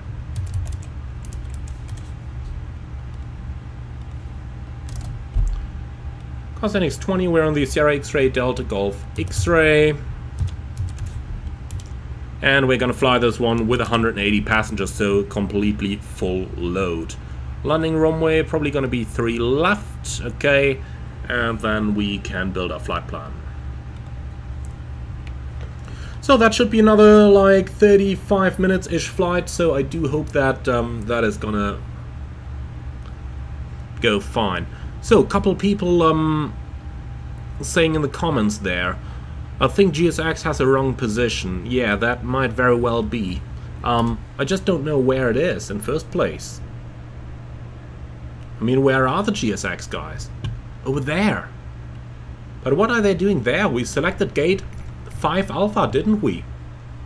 Did I accidentally select gate 8 or something? This seems to be gate 8 over there, not 5 Alpha. And the GSX menu is not opening anymore? No. Okay, so GSX is bugged once again. How I love this thing. How I completely love it, man. Well, no further comment on that, huh? Just no further comment. But another thing I want to try. Well, that cannot really be that healthy for the sunshade. Anyway, doesn't matter. Okay, so doesn't matter. We'll just presume everything is right, and I have no idea if we can actually load the plane or even start a pushback now, but doesn't matter. GSX messing us over isn't the first time, so we'll just leave it at that, huh? Is that doing anything on the ground menu though? No, still have all the passengers on board. I'll tell you what, reset all. Here we go. That's definitely looking better. Okay, let's go ahead and import the next flight then. Yeah, it's fine on the time. Okay, so let's have a look into this. Operational flight plan. This is course to Athens. Yeah, I think I put the wrong call sign in there. Should be Alpha Alpha Echo, I believe, for Aegean, and not Alpha Alpha Golf.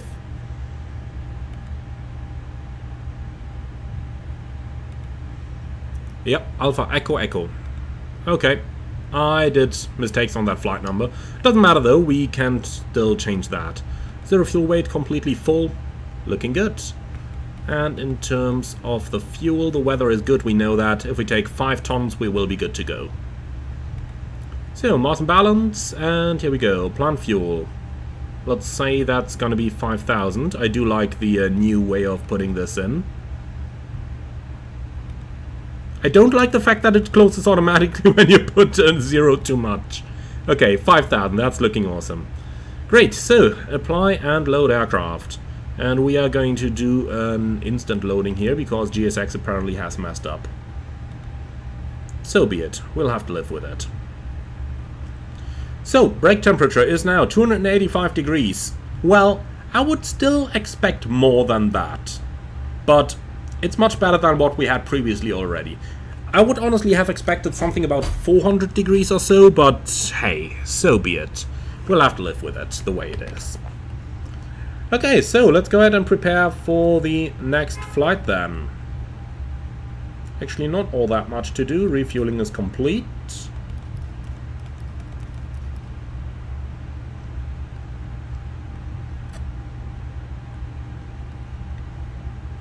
Okay, so this is mostly looking good. Then let's go ahead and request our performance in it.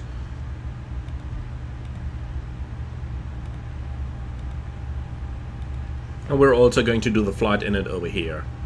So on the flight here I had it correct. There I had Alpha Echo Echo, but it's fine. Active AOC flight plan uplink. That is awesome. Here we go. So Alpha Echo Echo 5 Golf Lima. That's the correct call sign. So Fenix 20. back into the plan then. So flight level 220 is our planned cruising level, and we can absolutely go with that. Right then, for routing, departure, runway 14, and we got a Copac departure. Let's see which one we have though. So, departure, Copa. Can we just take the Foxtrot, the Arnav version? No, I don't like that. I don't like that. Alright, we take the first one here, the one with the visual turnout. So that's going to be Copa 3 Bravo departure. And that is what we've got. Looking good to me. And then for the arrival, it's going to be an ILS Yankee approach, runway 3 left. Let's see which star they planned. It's a Varix 3 Charlie arrival. Let's go ahead and find that. Here we go, Varix 3 Charlie. And interesting, that's not selecting any VIA for us. Let's see what we've got now. Towards Kilo Echo Alpha. Okay, here we go. Insert. Normally that happens automatically on the real one. Okay, copy the route, and then let's go ahead and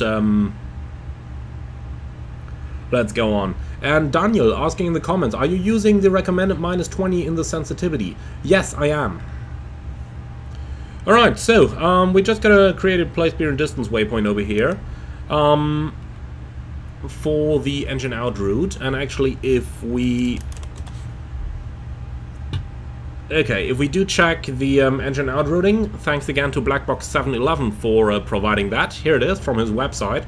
So runway 14, acceleration in 2000, engine out, track 143 till 60 me Kilo Oscar Sierra, left turn to battery and hold.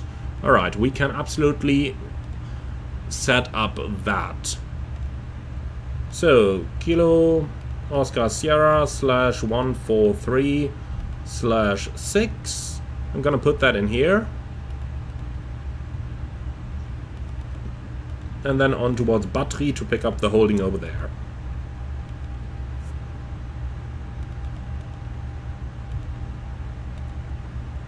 Like that, and finally I am going to program an immediate return back towards course, new destination, and then for the arrival we are going to select the Arnav approach runway 14, and that's it. Alright, cool. So this time we are going to go for the manual weights method here. So 61 tons, 25 CG, 5 tons block fuel, and in terms of our final reserve and alternate 1.5, 1.1. So 1.1 in here, 1.5 in here, and that gives us 8 minutes of extra fuel. I am perfectly fine with that. So then let's go back to our departures. Course 14, dry runway, pack's gonna remain on. Optimum config, synchronized load sheet is good. Synchronized weather is also good. QNH now 1021. Let's go ahead and put that in, 1021. Okay, and we now get, again, a config 3 takeoff. No, just no. Config 2. Right, so 2 down point 4, 55. We might just do 1 plus F as well, if we can. Yeah, we can even do that. So tell you what, then we'll do 1 plus F. 63 degrees. So 1, 63. And our takeoff speeds are going to be 140, 140, 141. 140, 140, and 141. Alright, we keep the noise abatement procedure 2, and the engine out acceleration is going to be 1912, like that. Okay, perfect. Nothing needed on the client page, and with that our FMS setup is done. So then, I'd say we can go ahead with our departure briefing already. But before we do that, very quick look into the chat there if anybody's got an additional question. So, X-Dopes, where's the current flight going to? We are going from coast to Athens. And Pedro H. James, hi, anyone notice the PFD and ND with the text fonts a bit purple or blue tones? Yes, I absolutely noticed that, and I do believe it to be a feature rather than a bug. If you're looking at the bottom of the display, that pretty much still looks normal, but if you're going to look at the top, everything looks a little bit, well, let's just call it less clear. But indeed, that is exactly how the real Airbus does things, especially when you're looking at it from an angle. So if you're looking at it like this, it looks, well, rather similar. But if you're looking at it like this, the effect on the top seems to be a little bit more prominent. And that is indeed something that I do observe in the actual Airbus as well. So that is not a bug, I do see it as a feature. By the way, talking about features, the brake temperature has risen to 295 now. 300 is the limit from which we can no longer take off, on the A330 at least. Might be different on the 320 family. So I tell you what, I'm going to put the brake fans on to start cooling it. The problem is, as soon as we put the brake fans on, what happens is, first of all, you can nicely hear them here, but the brake fans start cooling the brakes from the outer side. So now we no longer know the temperature of the inner side of the brakes. The immediate result of that is that the temperature at which we are permissible to depart reduces to 160 degrees compared to the previous, well, not sure about the 320. 300 degrees on the A330. That's what I can say for sure. Alright, so that much about that little topic with the brakes heating. So they do heat up now. That is good to know, because proper handling of the brakes is one of the most important points of flying an Airbus. It's really, really important that you don't brake too much. Minimize the amount of brake applications you do. Alright, so then I'd say we can slowly go ahead with our departure briefing. So, pilot monitoring can start over here. MSA 3600, and we're looking at a course runway 14 departure. So we do have the Copa 3 Bravo departure. We're going to do the initial visual turnout. First cleared altitude is going to be something like 6,000 or so. I'm just going to set that up manually over here. MSA, as mentioned, 3,600, and in terms of extra fuel, we've got 800 kilos in there. Alright, no hotspots on the planned taxi, however we have to come up with a solution for the pushback since GSX has stopped working. Stop margin for the rejected takeoff is plenty. Engine out sits straight at 6 miles from course, and then a left-hand turn to battery. And climbing 4,000 is going to keep us safe all around. Immediate return is possible over the course. We are under the maximum landing weight, and I have nothing special or non-standard. Do you see any threats for the departure? No? Excellent. Then we can do the cockpit preparation checklist, please. Okay, gear pins and covers removed. Fuel quantity 5,000 kilograms. Seatbelts on. ADIRS. nav. Bagel reference, QNH 1021. Cockpit preparation checklist complete. Okay, starting the APU.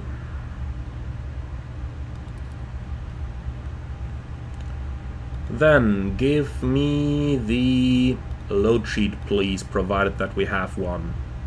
Oh yeah, lots of messages actually. So, no delay required. Thank you very much. I knew that in advance. Arrival message is okay. So, load sheet preliminary, we can ignore that, and load sheet final. 61 tons, 0 fuel weight, 180 passengers plus 1 child. Okay, so 61 is what we have, and the CG is 31.5. And then we've got a takeoff weight 65.8, and we've got 65.8 in here as well. Okay, takeoff CG 30.2. And that equals, yeah, down trim minus 0.4.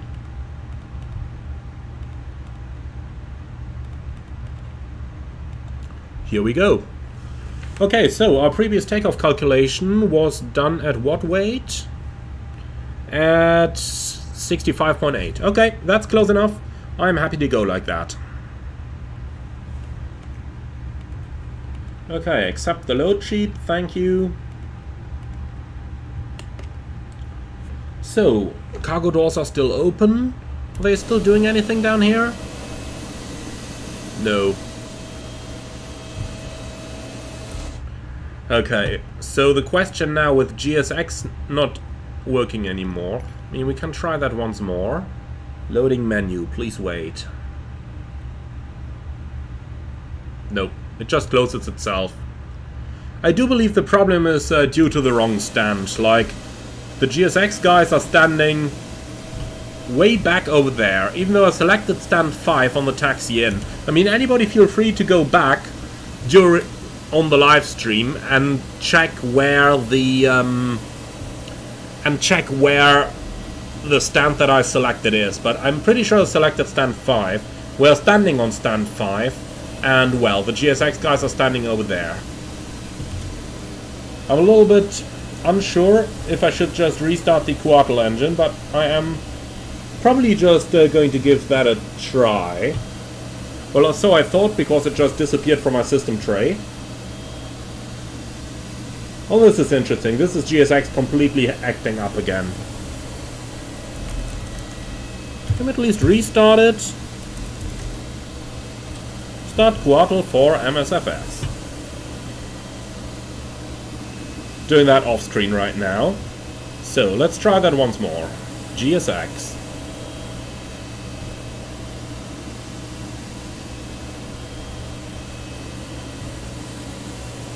Come on, baby, you can do it.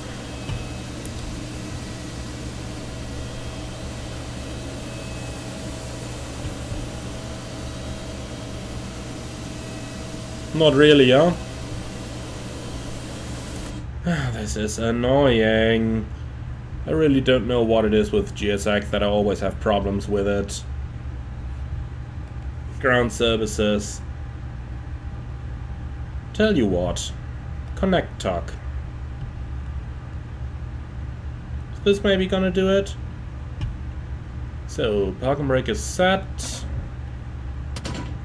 Door is getting closed. Let's get rid of all the services here as well.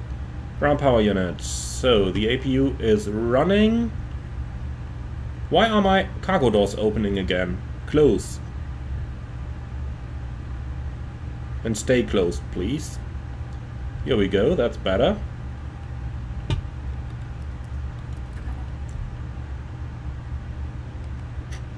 GPU is removed. Okay, let's give GSX one more try. I just restarted the Throttle engine. Prepare for pushback and departure. Handling by OA. Are we getting services now? Yes, there is a tuck out there. So which stand did it recognize? No, don't interrupt pushback. Okay, can't check it anymore. Well, so be it.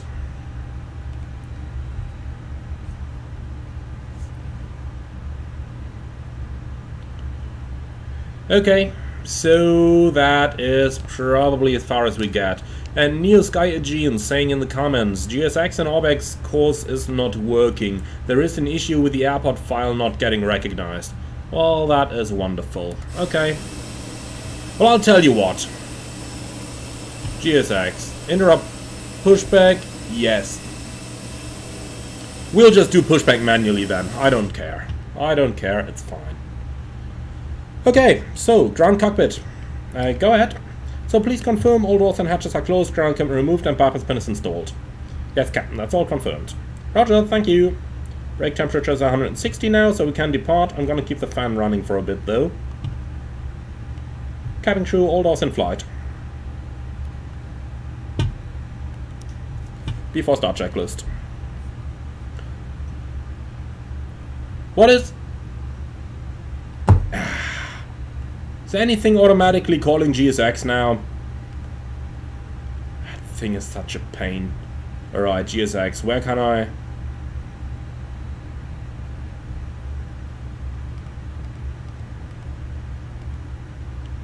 Come on, GSX. I don't want you here anymore.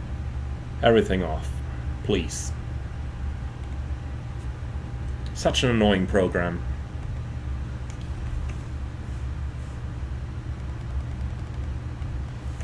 Okay, so, before start checklist, please. Park and brake, set, takeoff speeds and thrust.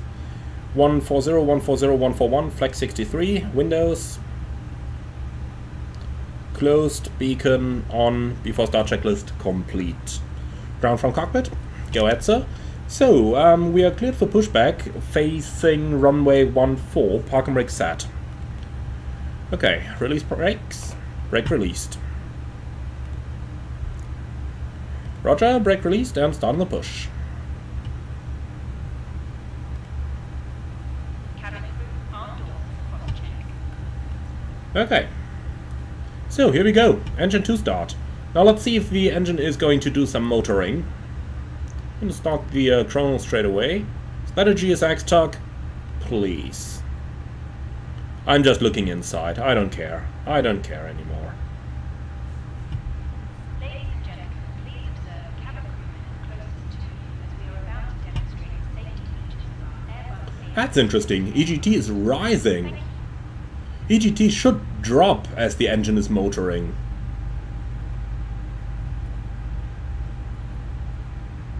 Because we are now blowing fresh air into the engine, so obviously the EGT should start dropping straight away. But look at this, the engine is now motoring for quite a longer time than it used to do, while we've been on the ground in Athens for our first flight of the day.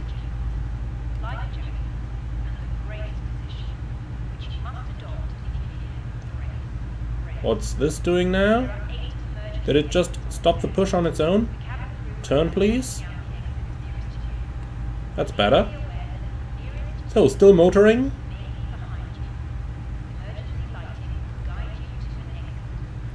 Okay, can stop the pushback here, please. Thank you. Park and brake set. Definitely not the best pushback, but hey. Okay, look at that. Now it's really motoring for a long time.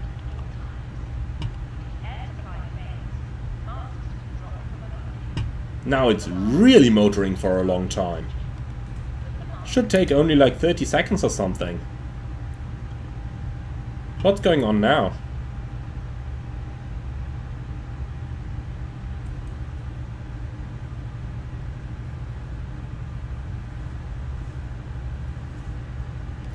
Okay, here we go. That was a long motoring time. Look at that, minute and 50.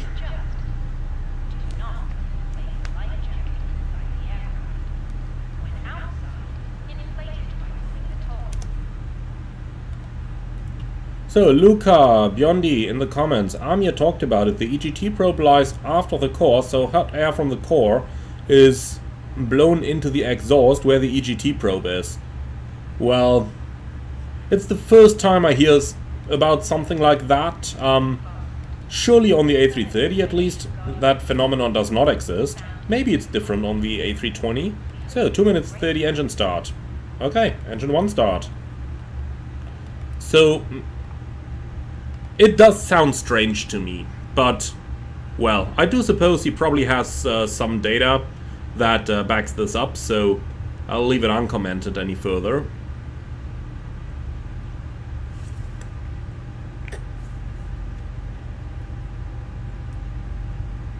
Especially seeing that the EGT just stays where it is now, you know? If initially there is a short rise, that would...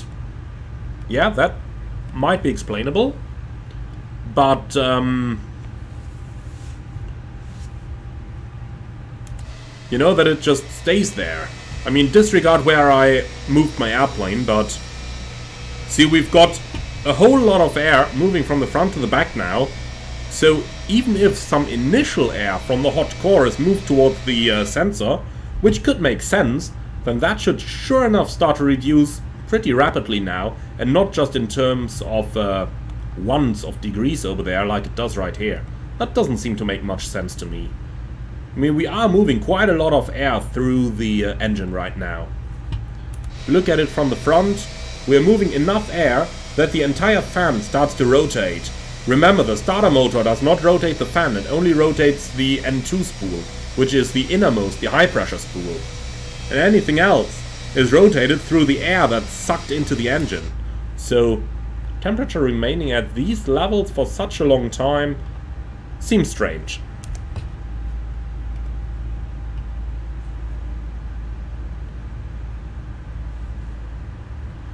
And Neo Sky Aegean, how do you know the engine is on the IAEs? Didn't see an avail icon. The avail did show, but it just takes very long for the engine to start up. But you will be able to notice once the N1 reaches about 20% or so, you will see the avail come into view over here.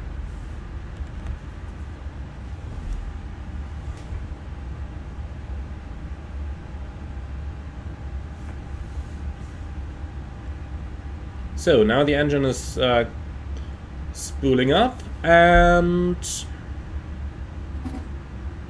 generator coming online. Here you go, there's the avail.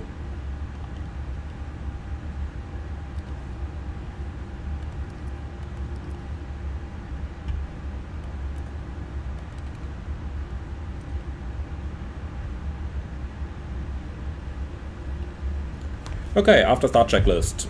And anti-ice. Off. Ecam starters. Checked. Pitch trim. 30%. Rudder trim. Neutral. After start checklist complete. So temperature is down to 145. That's okay. Brake fan coming off. Flight control check. Full up. Full down. Neutral. Full left. Full right. Neutral. Rudder. Full left. Full right, neutral. Okay, let's go for taxi.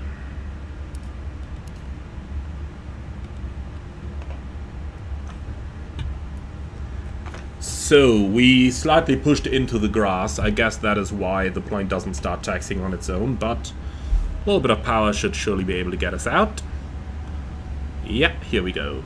Okay, brake check. Pressure 0.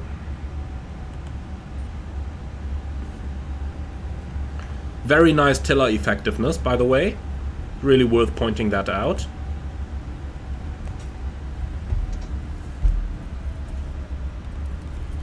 So overall engine start time approximately 2 minutes.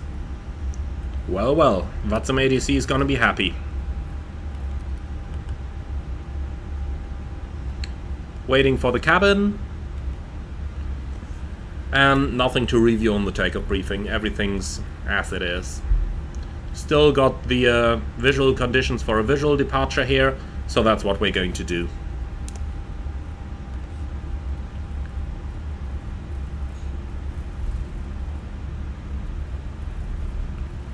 And Critic Varma, I'm using a sensitivity of -20 now, as recommended by Fenix. With the Thrustmaster Airbus stick, that seems to work rather well.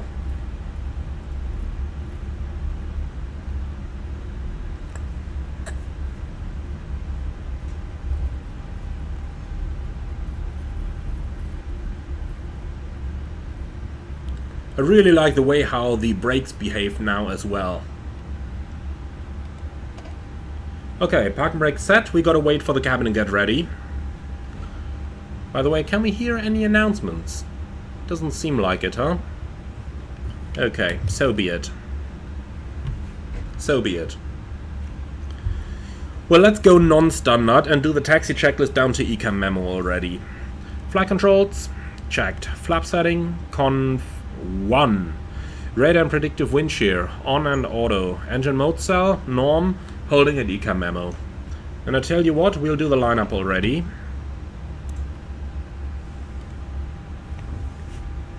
Just got to be careful with our cabin, so let's actually put a little reminder into our scratch pad. So that we actually think of the cabin when we have lined the airplane up.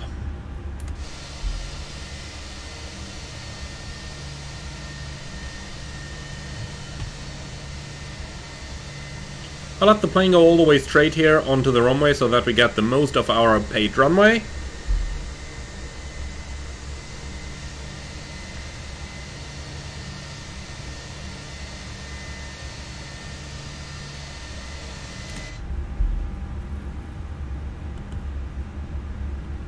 Try to minimize the use of the brake. The brakes are gonna get hotter the more often you actually use them.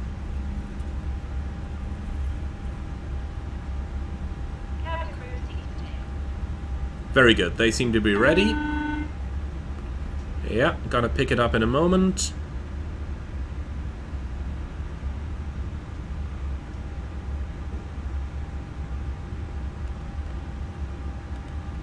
Hello? Hi, Captain. The cabin is now secure for takeoff. Thank you. Okay, cabin crew, prepare for departure.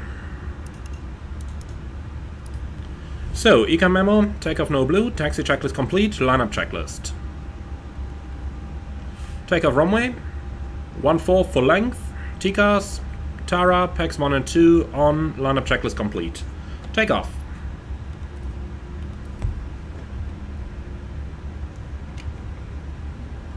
So about 1.05 and 1. Here you go, gives us a nice 50%.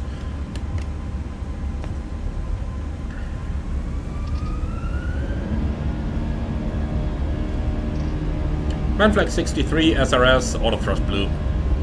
Thrust set. Checked.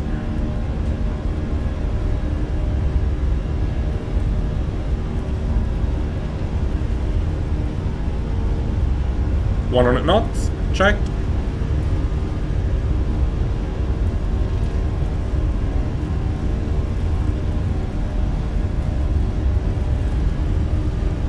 V1 rotate.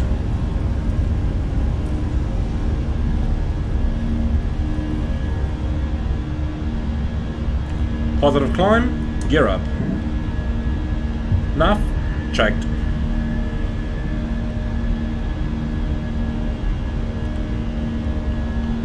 So, everything is clear. Turn right to intercept.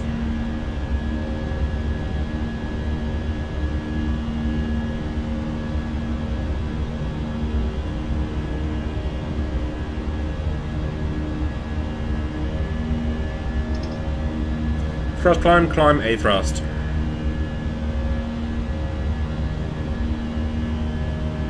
Are we going right over the village? Oh yes. Those guys are gonna have a good time there.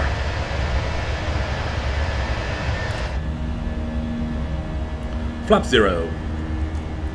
Speed checked, flap 0.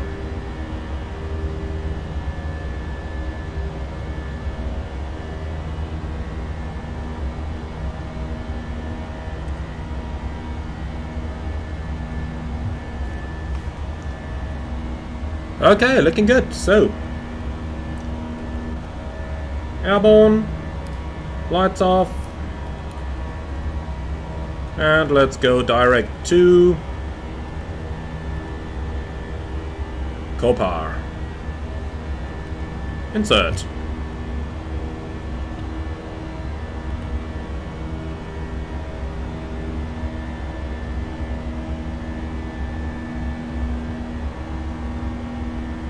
Flying a little bit outside the flight director right now, but that is fully intentional.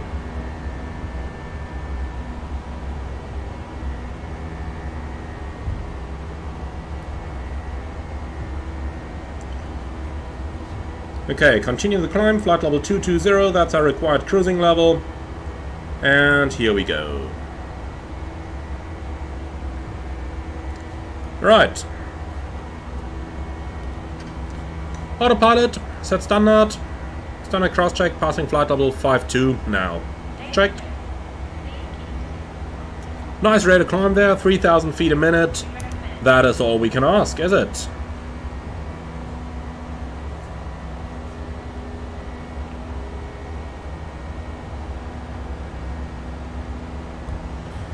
And it's green, saying in the comments, lots of people using IAEs. I wonder why that might be the case. I absolutely can't explain it.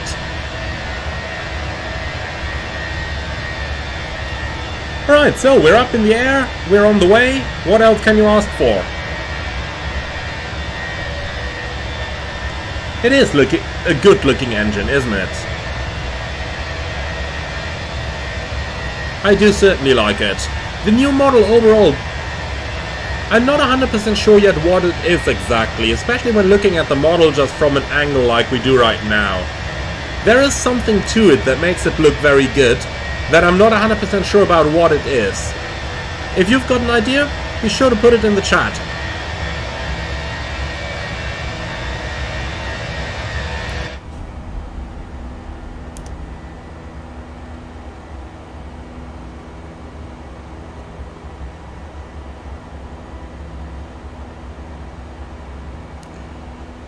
Alright, so, passing level 100.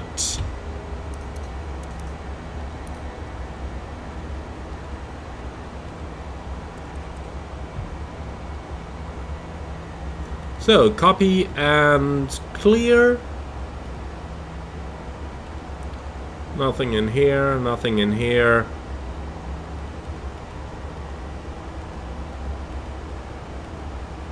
Athens, 3 left. Okay, looking good. So 220 is going to be our final level, and that's it. So the sun is slowly coming down here. I really like that we can put the sunshade up now with the EFB in place, but I am wondering why there is no sound effect associated with that sunshade, because those window shades, they do have a very distinct noise attached to it. I recently did record it. Let me actually play that recording for you. Obviously I only have it on my phone, so I don't have it on the computer right now, but fully apart from that, here it is.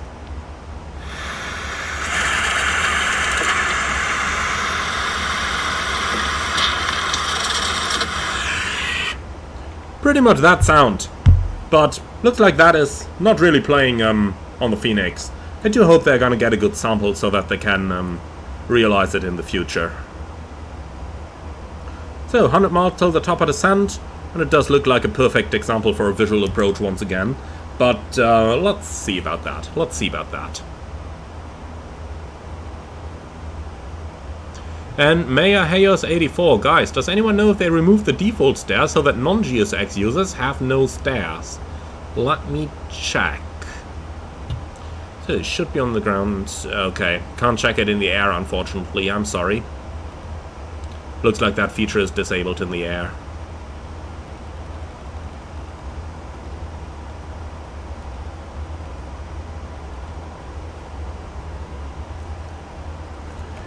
Alright, so then let's have a further look into the chat. Couple guys talking about the PMDG 737 MAX. Yeah, it is confirmed that it's coming. The question is just when it's gonna come. And that has not really been answered.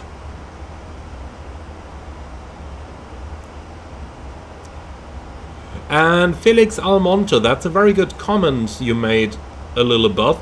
Every computer is different and streams a lot of times lag while the person flying is just fine.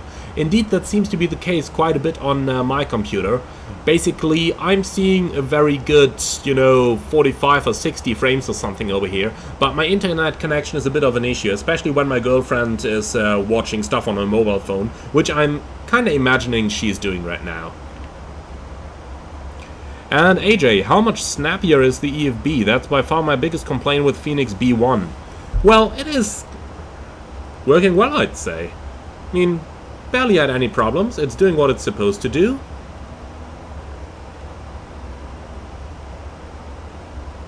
Yeah, I would say it's working just fine. As it should. Pretty happy with it.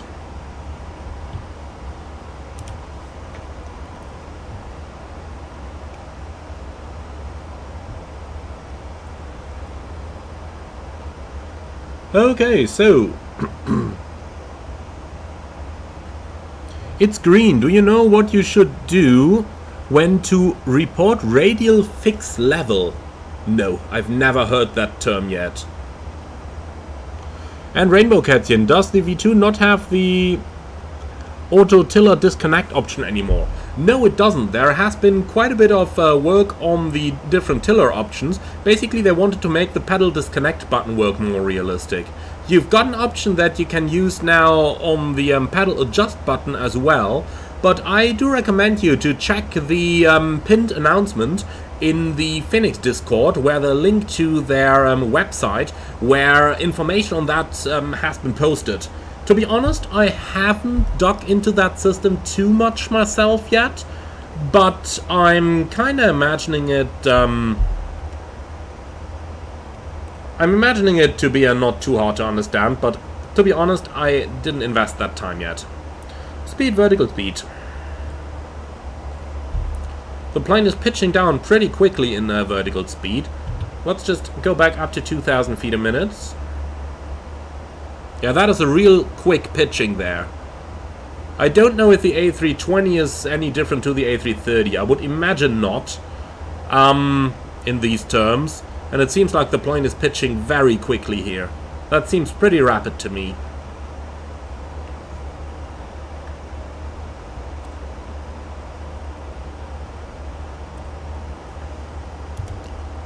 Okay, overall, flying does seem to be rather fine though. And Jacob, is computed fluid dynamics on any airliners for MSFS modeled? Well, a couple of developers say that they used part of that, All-Star. For example, PMDG is using it as well now, Mark.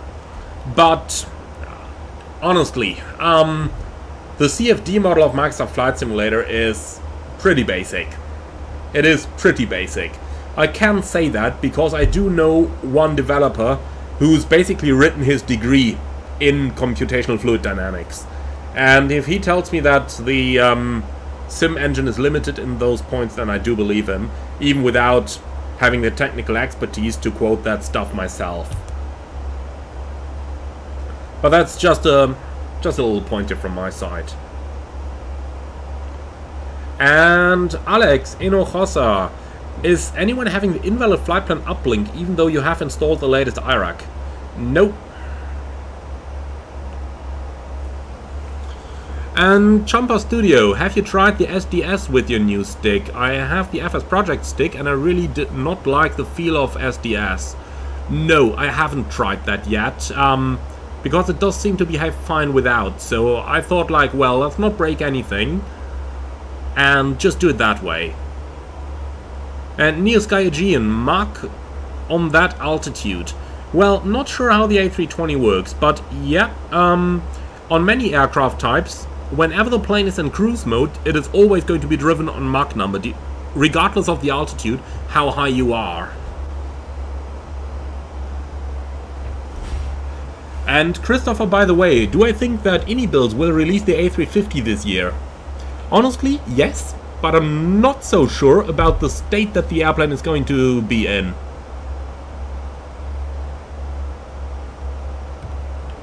But I am very sure that they will release it this year. Right, enter destination data. Let's go for it and grab some basic data. So, weather request, and we're gonna go for Lima Golf Alpha Victor. It'll be a MEDA, send. So, what else are we gonna do? Well, small thing there. For the arrival, coming in via KA again, and runway 3 is gonna be in use, I'm pretty sure about that. Let's go ahead and grab our arrival information. So, arrival, how are you planned? Well, KA arrival, we do know that by now. Or is it?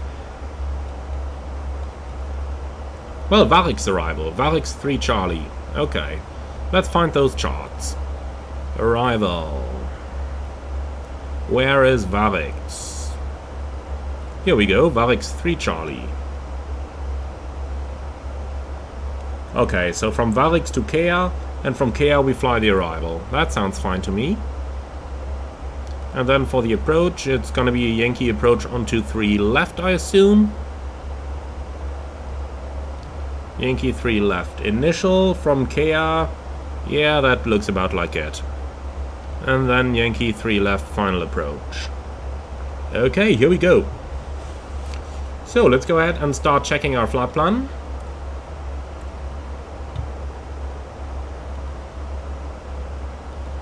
And then quickly check our weather as well. So, 110 at 5, 10 kilometers.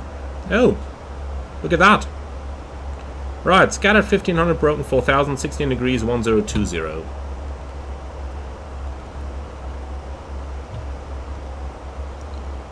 So long, enter destination data, yeah, on it.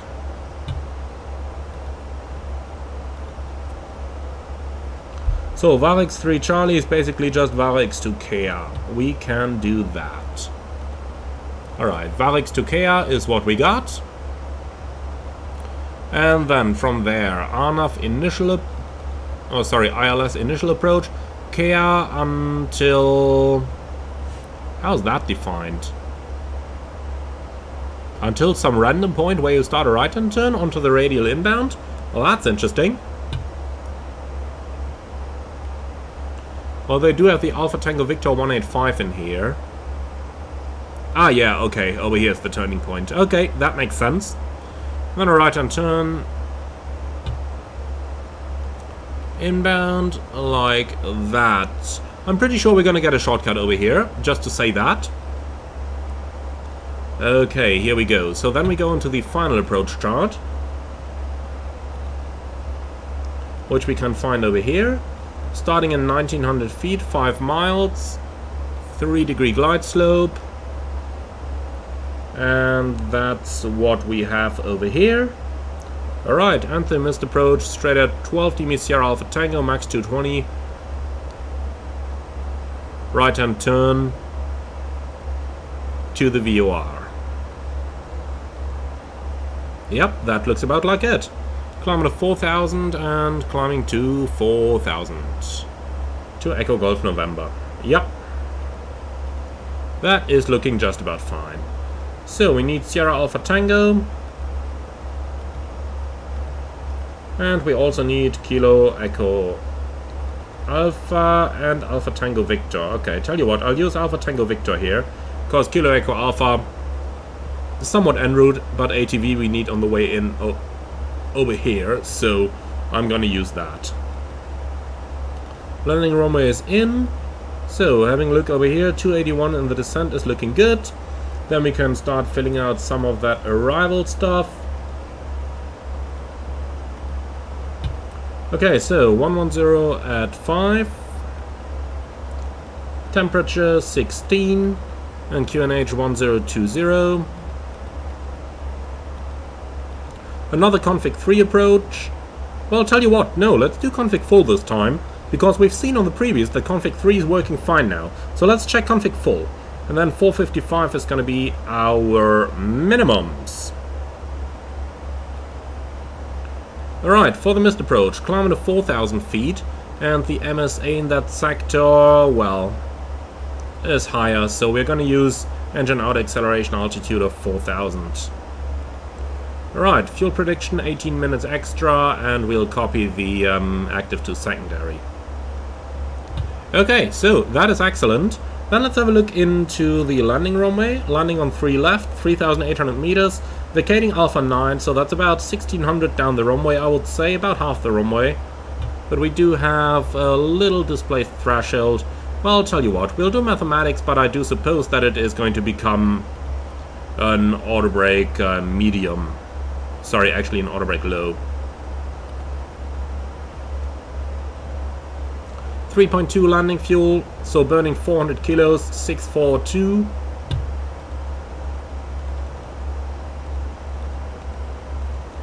So 64.2, here we go. Low auto brake, flaps full, auto thrust off, 1943 meters. Excellent. Alright. So, that's pretty much everything we need. Then let's say bye-bye to the passengers, and off we go. Ladies and gentlemen, from Flight Deck, this is your captain speaking. We'll start our descent towards Athens in a few moments. Remaining flight time now approximately 15 minutes, and we expect weather conditions that are slightly cloudier than they were over in course. Temperature 16 degrees centigrade. Would like to thank you very much for choosing Aegean for today's flight. Hope you enjoyed it as much as we did, and we look forward to see you all again on a future scheduled service.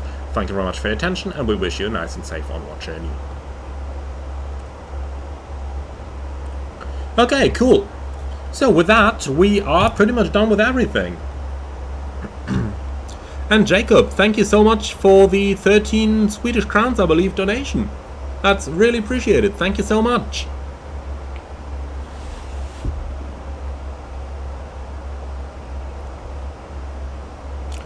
And Justin, can you just buy the A319 later on when it comes out, or do you have to have the base A320? I don't think that has been announced yet. And Neo Sky Aegean, is the weather radar working? I don't think so. X-Dope Z, how many flight hours do you have? Well, something about 4,000 or so. 500 of which are Airbus hours by now, so it's going really quick. Beautifully looking, isn't it? Really beautifully looking.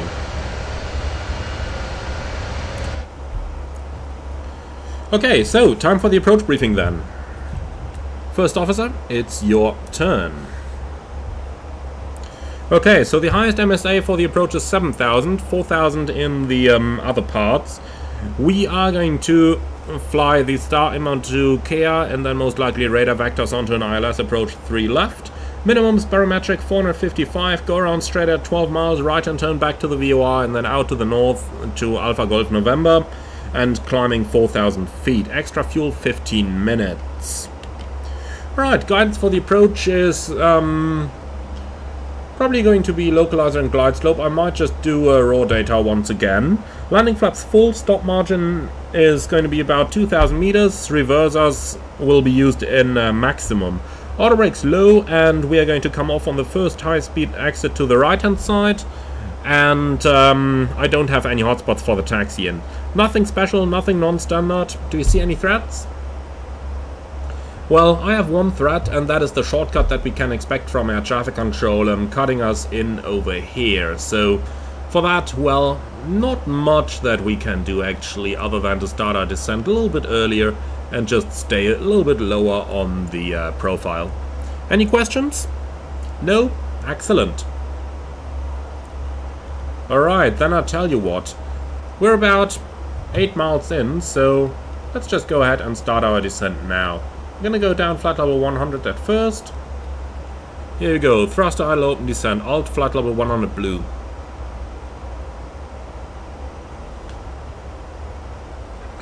I think I'm going to do this descent here in selected modes so that we can get to know the actual descent performance of the plane a little bit better than we previously used to. The previous Fenix version just descended very, very quickly, and well, they do say that they worked on the drag profile.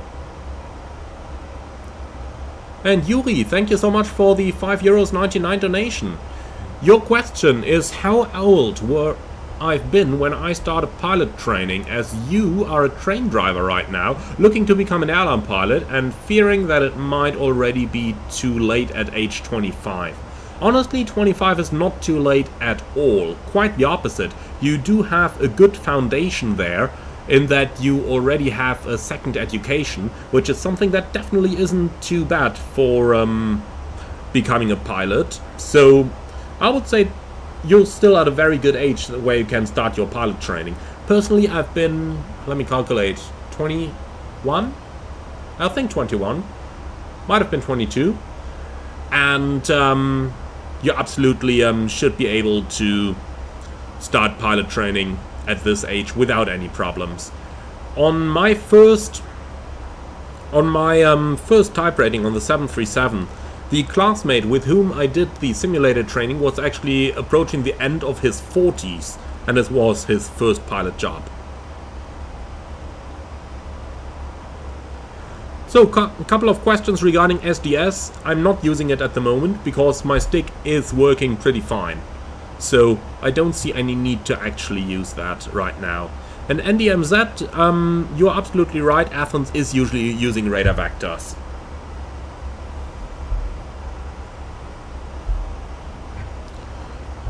Okay, so then let's continue on the present heading. We're going to cut this short a little bit, and I am going to extend the center line here. CI3 left, rat in looks about right. Okay, insert. Full heading. Here we go. So, apparently we are how high? 10,000 feet. No, we are not 10,000 feet high. This is incorrect once again.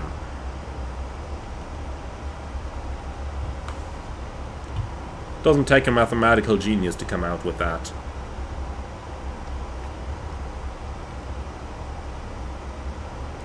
But look at that! Distance to destination 17 miles. That doesn't seem right. I mean, that absolutely isn't right. It's probably taking the distance from here to the airport, so from our intersection on the present heading, but honestly, no. Why is it reducing airspeed? What's the plane doing? 280, maintain that please. It's activated the approach phase automatically. Why? We are like, what, 50 miles from landing? Why does it activate the approach phase? Well, let's get it out of that again then.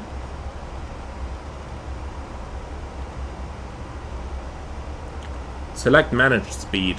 Why would I?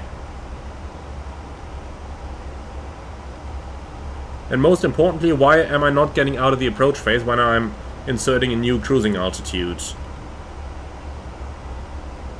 Okay, something is completely messed up with the FMS here. That is not correct behavior. I have a feeling it's related to that distance to the landing there. That it just reactivates the approach phase all the time. Well, let's see what happens if I press that in. Now we do have a route again. Distance 14 miles. No. Okay, I don't know what this is doing, but the FMS is messed now. This is not supposed to work like that at all.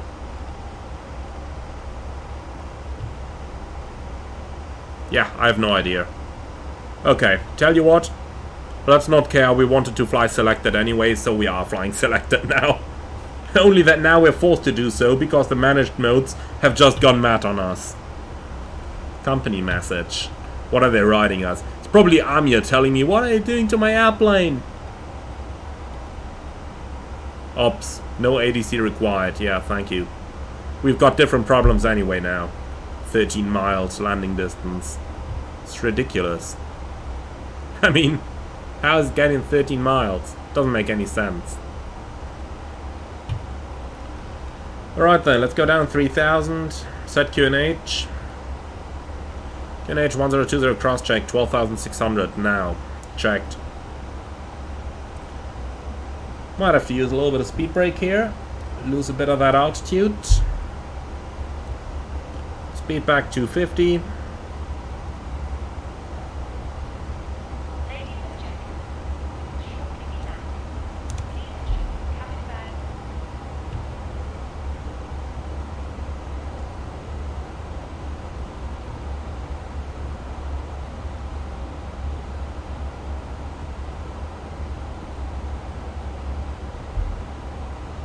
And Xdope Z, is any AI assistant turned on?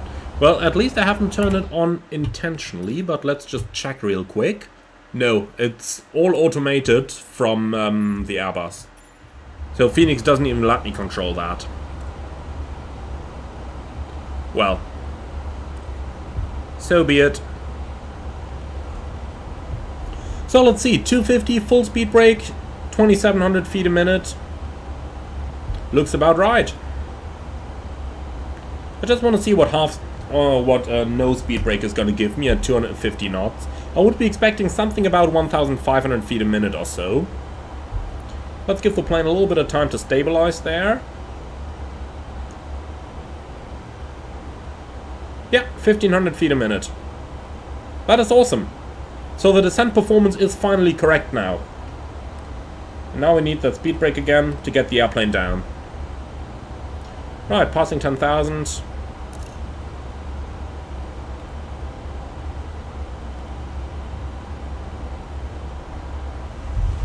Approach checklist. Barrel ref, QNH 1020, seatbelts on. Hello? Hi, Captain. The cabin is now secure for landing. Thank you. Okay, let's start the checklist again, please. So, approach reference, QNH 1020, seatbelts on, minimum, Barrow 455, auto brake, low, engine mode cell, norm, approach checklist complete.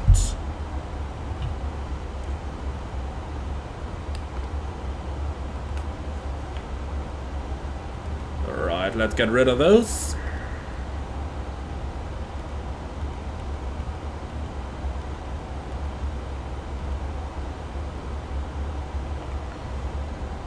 Okay, so we are rather fast at the moment, but if you look at the level of arrow over here, we'll roughly be able to reach that altitude by the time we reach the center line, and that's all we can ask for.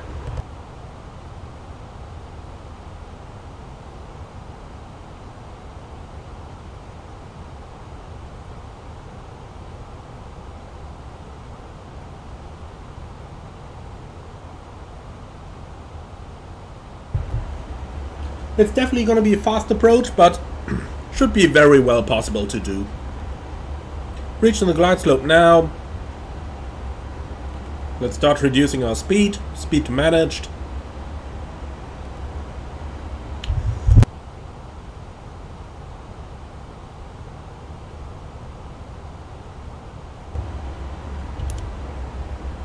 So that is looking pretty good for now.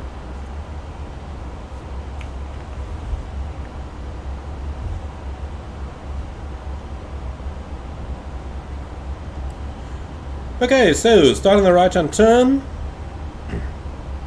We'll probably go slightly through the center line here in order to gain a slight increased track mileage. So let's go right 060. Okay, pro-charmed.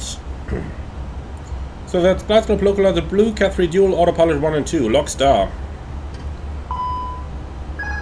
What's it doing now? Oh. Autopilot disconnect. Interesting. Okay, well, try that once more. Nope. Isn't working, is it? Okay, we just lost both autopilots. And I've got no idea why. I mean, it's probably related to the alpha protection speed coming up so high, but why that is up in first place? I got no idea.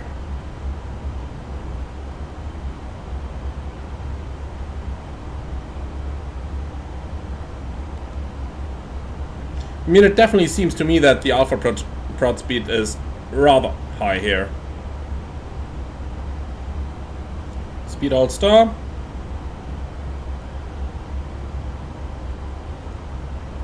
Okay, let's focus on recapturing the ILS for a second.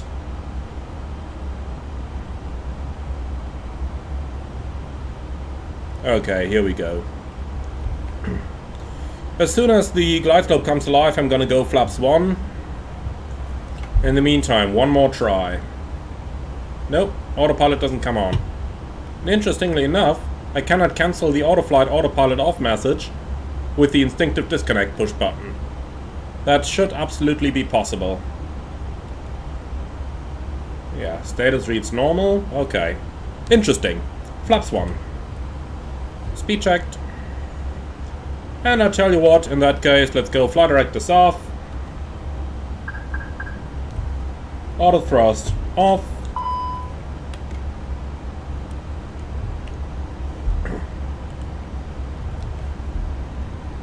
Flaps 2. Let's do 170 knots until, let's say, some 5 DME or so. Here we go. So, as the French say, Airbus does no ballooning.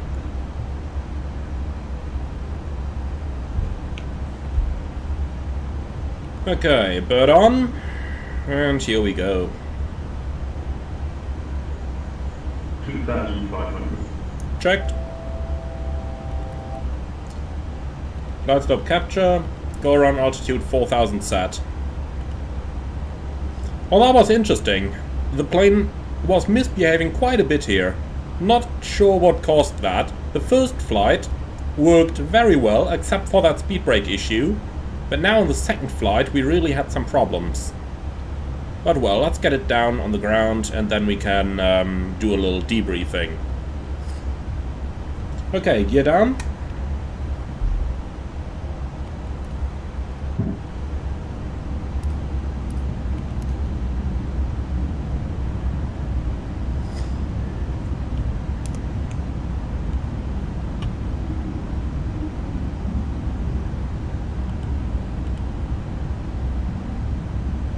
Somebody said in the comments, check rudder pedals. Well, there is nothing on the rudder pedals here. They were in the middle position.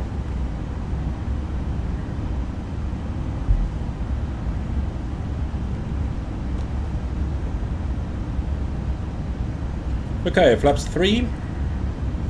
By the way, lovely rainbow out there, isn't it? 1 tap. Look at that. That is beautiful. That is really beautiful. Okay, back to the cockpit, flaps full.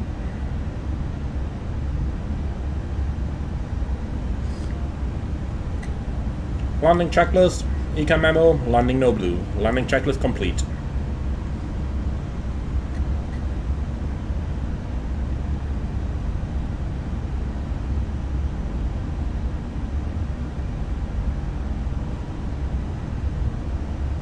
So, pitch just shy of 2.5 degrees. That seems pretty correct. So the pitch is good.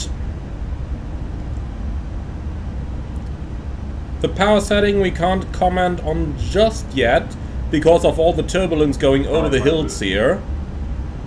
But I would expect something about 50 and a bit percent.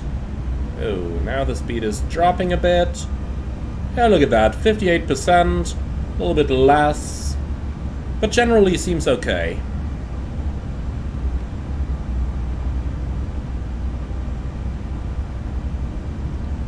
Bit turbulent here. That's kind of what Athens is used, or what Athens is known for.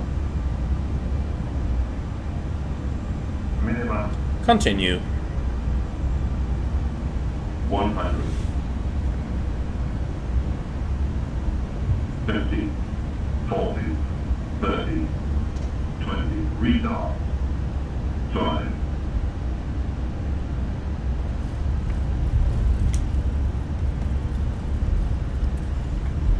Right, spoilers. No reverse. Where's my reversers? Here we go. For some reason it doesn't seem to work from the stick. Okay, thrust reverse green, decel. Missed the first exit though, so we're gonna take the second. 70 knots.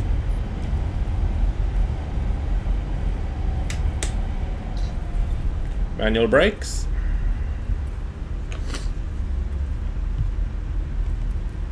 And here we are. Welcome to Athens. Well, that was interesting. That was definitely interesting.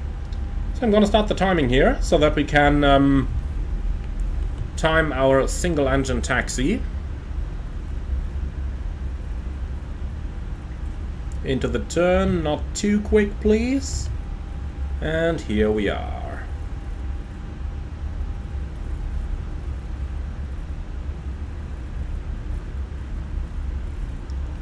Alright, here we are. So let's get the charts out so that we know where we are going first.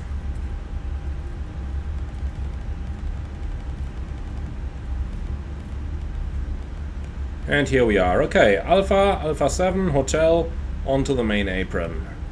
And once we're there, we can do the rest.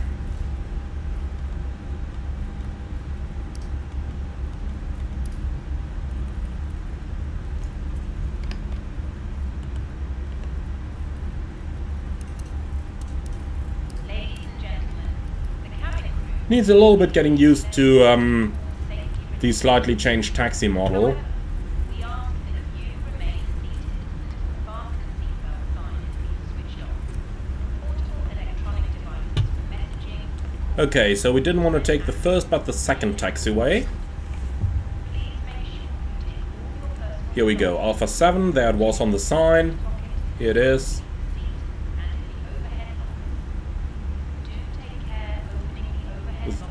The changed brake model also needs a little bit of getting used to here. But this is looking good now. Okay, so taxiing in, and then the APU is starting up already. So let's have a quick look into the single engine taxi in guideline. So, procedures not allowed on slippery taxiway, uphill slopes or high gross weight, we don't have either.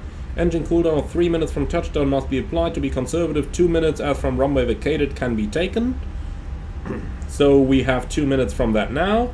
Okay, so APU started. So, engine 2, shutdown, yellow electric pump, on. Okay. Then let's see how single engine taxi is going to look like. So what I can say already is that the plane handles very nicely on landing now. The flare is an absolute joy. They did an awesome job improving the flare over there. Really good job on Fenix's side getting that right. Now, On the other hand side, though, it seems like there are a couple new issues introduced. Like on both approaches, we had some issues with some of the automation. On the first approach, over in course, it just retracted our spoilers and we couldn't get them out again. Not even by putting the lever back in and then pulling them back out. So we just couldn't get any spoilers out anymore. And on the second approach, it just messed up the entire FMS guidance. So the moment we went direct to radial in, it just activated the approach phase by itself, like 50 miles away from the landing. And we couldn't even get out of approach phase anymore. The normal procedure to get out of approach phase is just to insert the cruising altitude again on the progress page, and then approach phase would deactivate. I kind of suspect that we couldn't get out of the approach phase anymore because the remaining distance to the runway was so little that the airplane just automatically enabled the approach phase immediately again. That is kind of what I expect happened there. Whether or not that theory is true, I don't know for sure, but at least that's what I'm guessing. Okay, so gonna park on Alpha 11, then let's give GSX another try and see what that's gonna be like, if it has the mercy to start up at all, that is. No, it's not even starting up.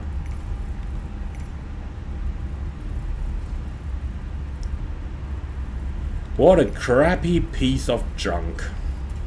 Honestly, just never works. Just never works. Okay, so next left, and what's going to be in front then? Alpha 7. Okay, so Alpha 7 is what we're going to take. That's unfortunate. I kind of hoped I could demonstrate you the automatic deboarding capabilities, but looks like I cannot because GSX has once more decided that it doesn't want to do it. But okay, so be it. By the way, interesting to see that the airplane is still accelerating in idle thrust, even though we are on single engine taxi already. So really a lot of power that we do have available here. I like it. Alright, lights going out. After landing checklist, by the way. Radar and predictive wind shear off. After landing checklist complete. So, Alpha 7, that's the gate that I've just decided we're gonna take. Probably a little bit too large for where we park in the real world. But I tried to check Flight Radar 24 for the arrival stance, and unfortunately they lost the tracking of the airplane every time on final approach. But, okay, so be it. So, it indeed does take a little bit getting used to braking the airplane correctly. But okay, here we are. Cabin crew disarmed. Okay, brake is set, yellow electric pump off, APU bleed on, and shut down. Interesting, by the way, that they say cabin crew disarm doors when we set the park and brake, but when the engines are still running. They certainly should not do that. They certainly should not do that.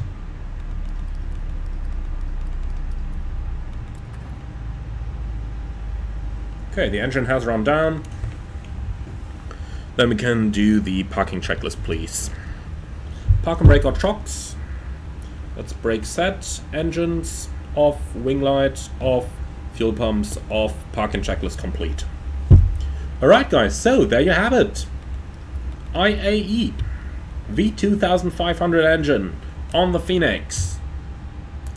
What's my first impression then? Well, my first impression is a very good one. Now, they did introduce some new bugs again, it seems, but let's be honest over here, that's just some new bugs versus a whole different lot of improvements.